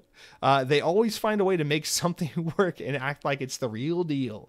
Let's keep it real, Jesse. Xbox has the drop games on PlayStation now. Has to drop games on PlayStation now because they have to. They didn't need to back in the 360 days when they were a big deal, but not anymore. And now that Halo is getting made in Unreal Engine, you know PlayStation port is coming. Oh, damn, even John Rapey fucking connected those dots. Now I feel especially stupid. I mean, yeah. Same advice I gave to Johnny Cooper. Maybe focus a little more on your own life, buddy. It's not... Why do you care that I like to play on Xbox? What the fuck does it matter? It's not like I'm like, I like to kidnap small children and then debone them and cook them for dinner. It's just the food I enjoy eating. Like, your opinion about what I like isn't really necessitated or warranted here. It's like, this is a entertainment podcast for people who are enthusiasts of Xbox. What does it say about you as a human being that you're like, I hate Xbox. I'm going to go find an Xbox podcast and listen to it so I can intently, so I can find something he says at the 47-minute mark of the podcast and leave a nasty comment about it, because I can't even call this a drive-by comment, because in both your cases, you guys are referring to me playing Marvel Midnight Suns, which is something I talked about like halfway through the podcast last week. So that means not only did you see my podcast, but you clicked on it and listened to it and then left the comment. That's fucking weird, man. What does that say about you? Like, I like PlayStation, so this is a bad example because I like PlayStation, and when I meet people that have PlayStation 5, I say good for you, because I'm not a fucking mentally handicapped person who judges people based on their video game preferences. I only do it jokingly when I'm laughing about PC and stuff. But this would be like me going out of my way, or actually let's use PC as the example, because I do jokingly always rag on PC players, which I don't give a shit. If you play PC, that's whatever, fucking that's your preference, that's your decision. What do I care? But that would be like if I went out of my way to find a video game podcast all dedicated to PC gaming and then listened to 50 minutes of it and then said, Jason, co-host of PC Gamer Magazine podcast, you're so stupid. You said your kid asked if he could have a gaming PC because he saw that you play video games on PC, and you said, I will help you build one. We can build a PC together, my son, whom I love. You're such a piece of shit father. You should have bought him a PlayStation 5. Don't you know that PlayStation 5s can be bought for used pricing now? You stupid father. Your fucking son will grow up to resent you because you are stuck in the past, playing on the computer, which is where I do my taxes. I play on the PlayStation 5, where I have supercell processing thanks to Mark Cerny and his ingenuity. You are stupid and pathetic. Same old game. Things will never change. I am better than you. Like, that's a little fucking weird, right? That's a little weird. Maybe I could, like, go feed my cat or mow my lawn or, like, learn physics or something, for God's sake. Anything is a better use of your time than going out of your way to find enthusiast podcasts about things you don't like, to then learn about these hosts you don't know, to then leave hate mail in the comment section. You're free to do whatever you want, man. As you can clearly see, I will read your comment at your fucking expense, and we can laugh about it. But that's weird, man. I'm just going to go listen to a podcast about working out so I can judge the people for their fucking protein shakes, because that's how much I hate working out. That's how much I hate protein shakes. Anyway, Justin the slave catcher. Justin the slave catcher, catching slaves. Are you an enslaver, Justin? Justin the slave catcher, like you catch slaves and then enslave them, or like you catch slaves and then free them? Like, I gotta know a little bit more about your fucking career, Justin the slave catcher. That's a fucked up name. It is, at the very least, it's a name that demands answers, because it definitely presents a lot of questions. It's fucking... That's a whole statement to be making, Justin the slave catcher. All right, this is the last funny one, but real quick. Having an Xbox podcast in 2024 feels a bit like running a GameStop. It's a relic of a bygone era. I think you should consider switching your focus to PlayStation. That's a platform that is still generating a lot of buzz. The only time Xbox truly felt valuable was during the Xbox One year. No. Xbox One years, when advanced replacement scams were rampant. I personally profited quite a bit off the situation. Tingles my fingers together. What were your thoughts on Xbox's modding scene during the Xbox 360 era? A modded Xbox 360 was essentially a golden ticket, granting access to free Xbox Live, unreleased video games, and of course, cheat codes. Well, Justin the Slaver, when the Xbox 360 was out, I was busy being in middle school. And I was having fun with my friends that I made at church and school, and we were playing Halo and Call of Duty and Guitar Hero together. We were drinking sugary drinks and eating snacks in late hours of the nights on Fridays and Saturdays, and having good times on Xbox Live or at friends' houses during sleepovers. And we were like enjoying, video games, because we were kids and we were trying to have fun with our lives. For Christmases and birthdays, I would beg my parents for the latest video game I wanted to play. That's where I was during the Xbox 360 modding scene era. I was like trying to be a fucking 13-year-old and enjoy my life. But yeah, I guess I should have been profiting off of the what did you say? The advanced replacement scam. Stupid of me not to have been doing that. I'm such an idiot. I should have been profiting off the modding Xbox Live. Holy fuck, these people aren't real. Yeah, and as for the advice, I genuinely do appreciate it. Just to let you guys know, I am going to take feedback from the audience, especially to those of you that have been listening to a long time, that are regular commenters and listeners. Write in, let me know what you think. Should I rename it the PlayStation On Be-Do Beat Podcast? You know, PlayStation On Be-Do Beat? Like, should we change the podcast? What do you guys think? I'm just a fucking hack, over here podcasting about the video game brand that I like and that I have a personal investment in, just because it's a hobby and an entertainment sink for me that makes me happy.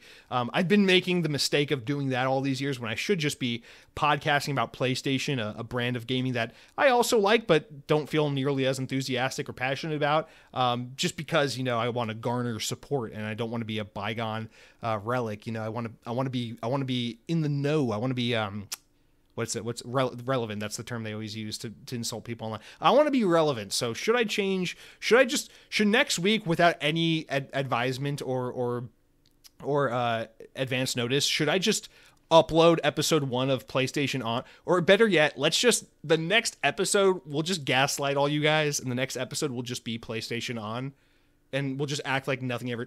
Welcome to PlayStation On, the podcast with one host about one platform, PlayStation. And then I'll just be like, and for episode 281, we're going to talk about, is Nathan Drake gay? If there's more than 3 people in The Last of Us Part 3, are they really The Last of Us? Sounds like they're reproducing to me, whatever. And more. And then, the intro song will be like, I don't know, what's an iconic PlayStation song? Fucking Mario Bros. Or whatever the hell they play over there. And then we'll just get into it. I'll just pretend like we won't mention Xbox On. We won't talk about Halo. We'll just pretend it's always been a PlayStation podcast. And then probably be like number 3 on the iTunes charts after doing that, because then I'll be relevant and I could profit off Ponzi schemes or whatever the fuck you're talking. Anyway, Josh Cavallo writes in with our final comment of the week and says, little update, response to Tim Doyle, who wrote in recently about paying to play games online. Now, Tim Doyle was talking about how it's like, it kind of just doesn't make sense that we pay money to play games online, but on PC, you don't have to pay for that. Josh writes in and says, I agree with Tim that paying for online multiplayer can feel like a scam, especially when you're just trying to play with friends. While I personally do pay for a yearly subscription, I understand the frustration. It's even worse if you're paying for services like PlayStation Plus or Game Pass and consistently are losing online matches. It can feel like you're paying to get beaten. Yeah, I guess so. Listen, man, we talked about it last week. Here's the thing. I agree with you. I agree with Tim. Paying to have to play games online, like Xbox Live, PS Plus, having to pay in order to play Call of Duty online with your friends, a game you've already spent money on. Yeah, it sucks. It's stupid. Especially because you can't even say well, it costs money to keep those servers running. It costs money to keep the infrastructure in place. But but it's free on PlayStation. So why don't they just bake that into the cost of the game? That money goes towards, the money Sony makes off selling games on the storefront, the money Activision makes off selling you a copy of Call of Duty. Why don't they just factor that money into the cost of operating these games online? Yeah, there's no reason, Josh. There's no reason, Tim. There's no real reason. Xbox saw an opportunity where they could charge money for something, so they did, and they got away with it because millions of people said, I want that. I'll subscribe to Xbox Live, and they did. And then PlayStation said, oh, you can, whoa, you can charge money for that? And so they tried it, and they got away with it because millions of people on PlayStation said, I'll pay for PlayStation Plus, sure. And that's what happened. If Xbox Live came out and everyone said, that's cool, but I'm not paying $10 a month for that, fuck that. Or if PlayStation Plus came out and people said, we used to get this for free, why are you charging us money now? And then everyone unsubscribed or didn't subscribe or didn't pay, Xbox and PlayStation would have responded by saying, okay, we fucked up. It's free now. You can play online for free. But we all subscribed and paid. And so now they're like, yeah, fuck you. That's what we do now. So, I mean, it's just like Microsoft tested to see if they could get away with something. They got away with it. And companies have a fiduciary obligation to make money. So that's really the long and the short of it. I agree with you guys. It sucks. I agree with you guys that it shouldn't be that way. I wish it was different, but this is the way it is. And I'm not saying if you don't like it, go play PC, because that's an unrealistic thing to say. If you don't enjoy playing on PC and you're already sunk in and set in with PlayStation and Xbox and that's where you're happy, I get it. It just sucks. But this has been the norm for so long at this point. It's like, yeah, it just is what it is. I'm not saying it's a good thing or a bad thing. It just is what it is. But totally agree. I wish it wasn't that way. But yeah, it is a funny way to put it when you're like, I'm literally paying, you're like the guy who only gets like 5 hours, if that, a week to play video games because you're adult who contributes to society and you work a job and you raise a family and you're not like listening to podcasts of subject matters you don't like so that you can leave nasty comments. And, you're like being a normal human being who contributes to society. And then you come home and it's like, finally, it's Wednesday night. This is the night where I get 2 hours to play Call of Duty. My wife knows this is the one night where I get to just be left alone to do this thing I like. This is me time. All right, let's hop in. Then you hop in and it's like, boom, you got shot by this guy whose name is the N-word somehow in 2024. And it's like, what the fuck? All right, respawn. All right, you just got shot in the face by some guy who is 13 years old and listens to that Ariana Grande song where she talks about getting fucked in the ass on the kitchen counter. It's like, that sucks. All right, well, fuck it. I used to be good at this game. All right, let me just go into a non-ranked mode. You just got fucked in the ass by some guy with the fucking Snoop Dogg skin. It's like, all right, fuck this game. I get it. That sucks. And you're paying $10 a month for the honor to do that. I get it. But I guess the lazy answer would be get good, bro. The long extended answer is I don't know what to say. Listen, there are many problems in the world that we're not going to solve here on the Xbox On podcast, and this is among them. What was it I said at the beginning of the show? Why can't you just focus on a real problem like homelessness? Huh? Why you got to focus on paying for Xbox Live? Now, I think we're all in agreement, right? It sucks. It is what it is, but it sucks. But thank you for writing in. I do appreciate it. And thank you all for listening, for writing in. Hopefully we get some more level-headed people like you, Josh, and fewer Justins and John the rapist and John the slave. Dude, we got slavers and rapists in the comments here telling me that I'm crazy for liking Xbox. Let that sink in. You guys have a great week. Be well. Not the slavers and the rapists. You guys go fuck off. But be well. Take care of yourselves. If you're out there in Florida, I know we got some Florida listeners. This is a podcast that draws a Florida listenership. I don't know why. Maybe just because it gets recommended to you due to where I don't know how the internet works. In any case, I hope you're well. I hope you're safe. Take care. Follow the advisement if you're in a fucking evacuation zone. Evacuate, please, for love of Christ. But be well, be good, eat some yummy food, play some good video games, enjoy your lives, and until next week, power your dreams.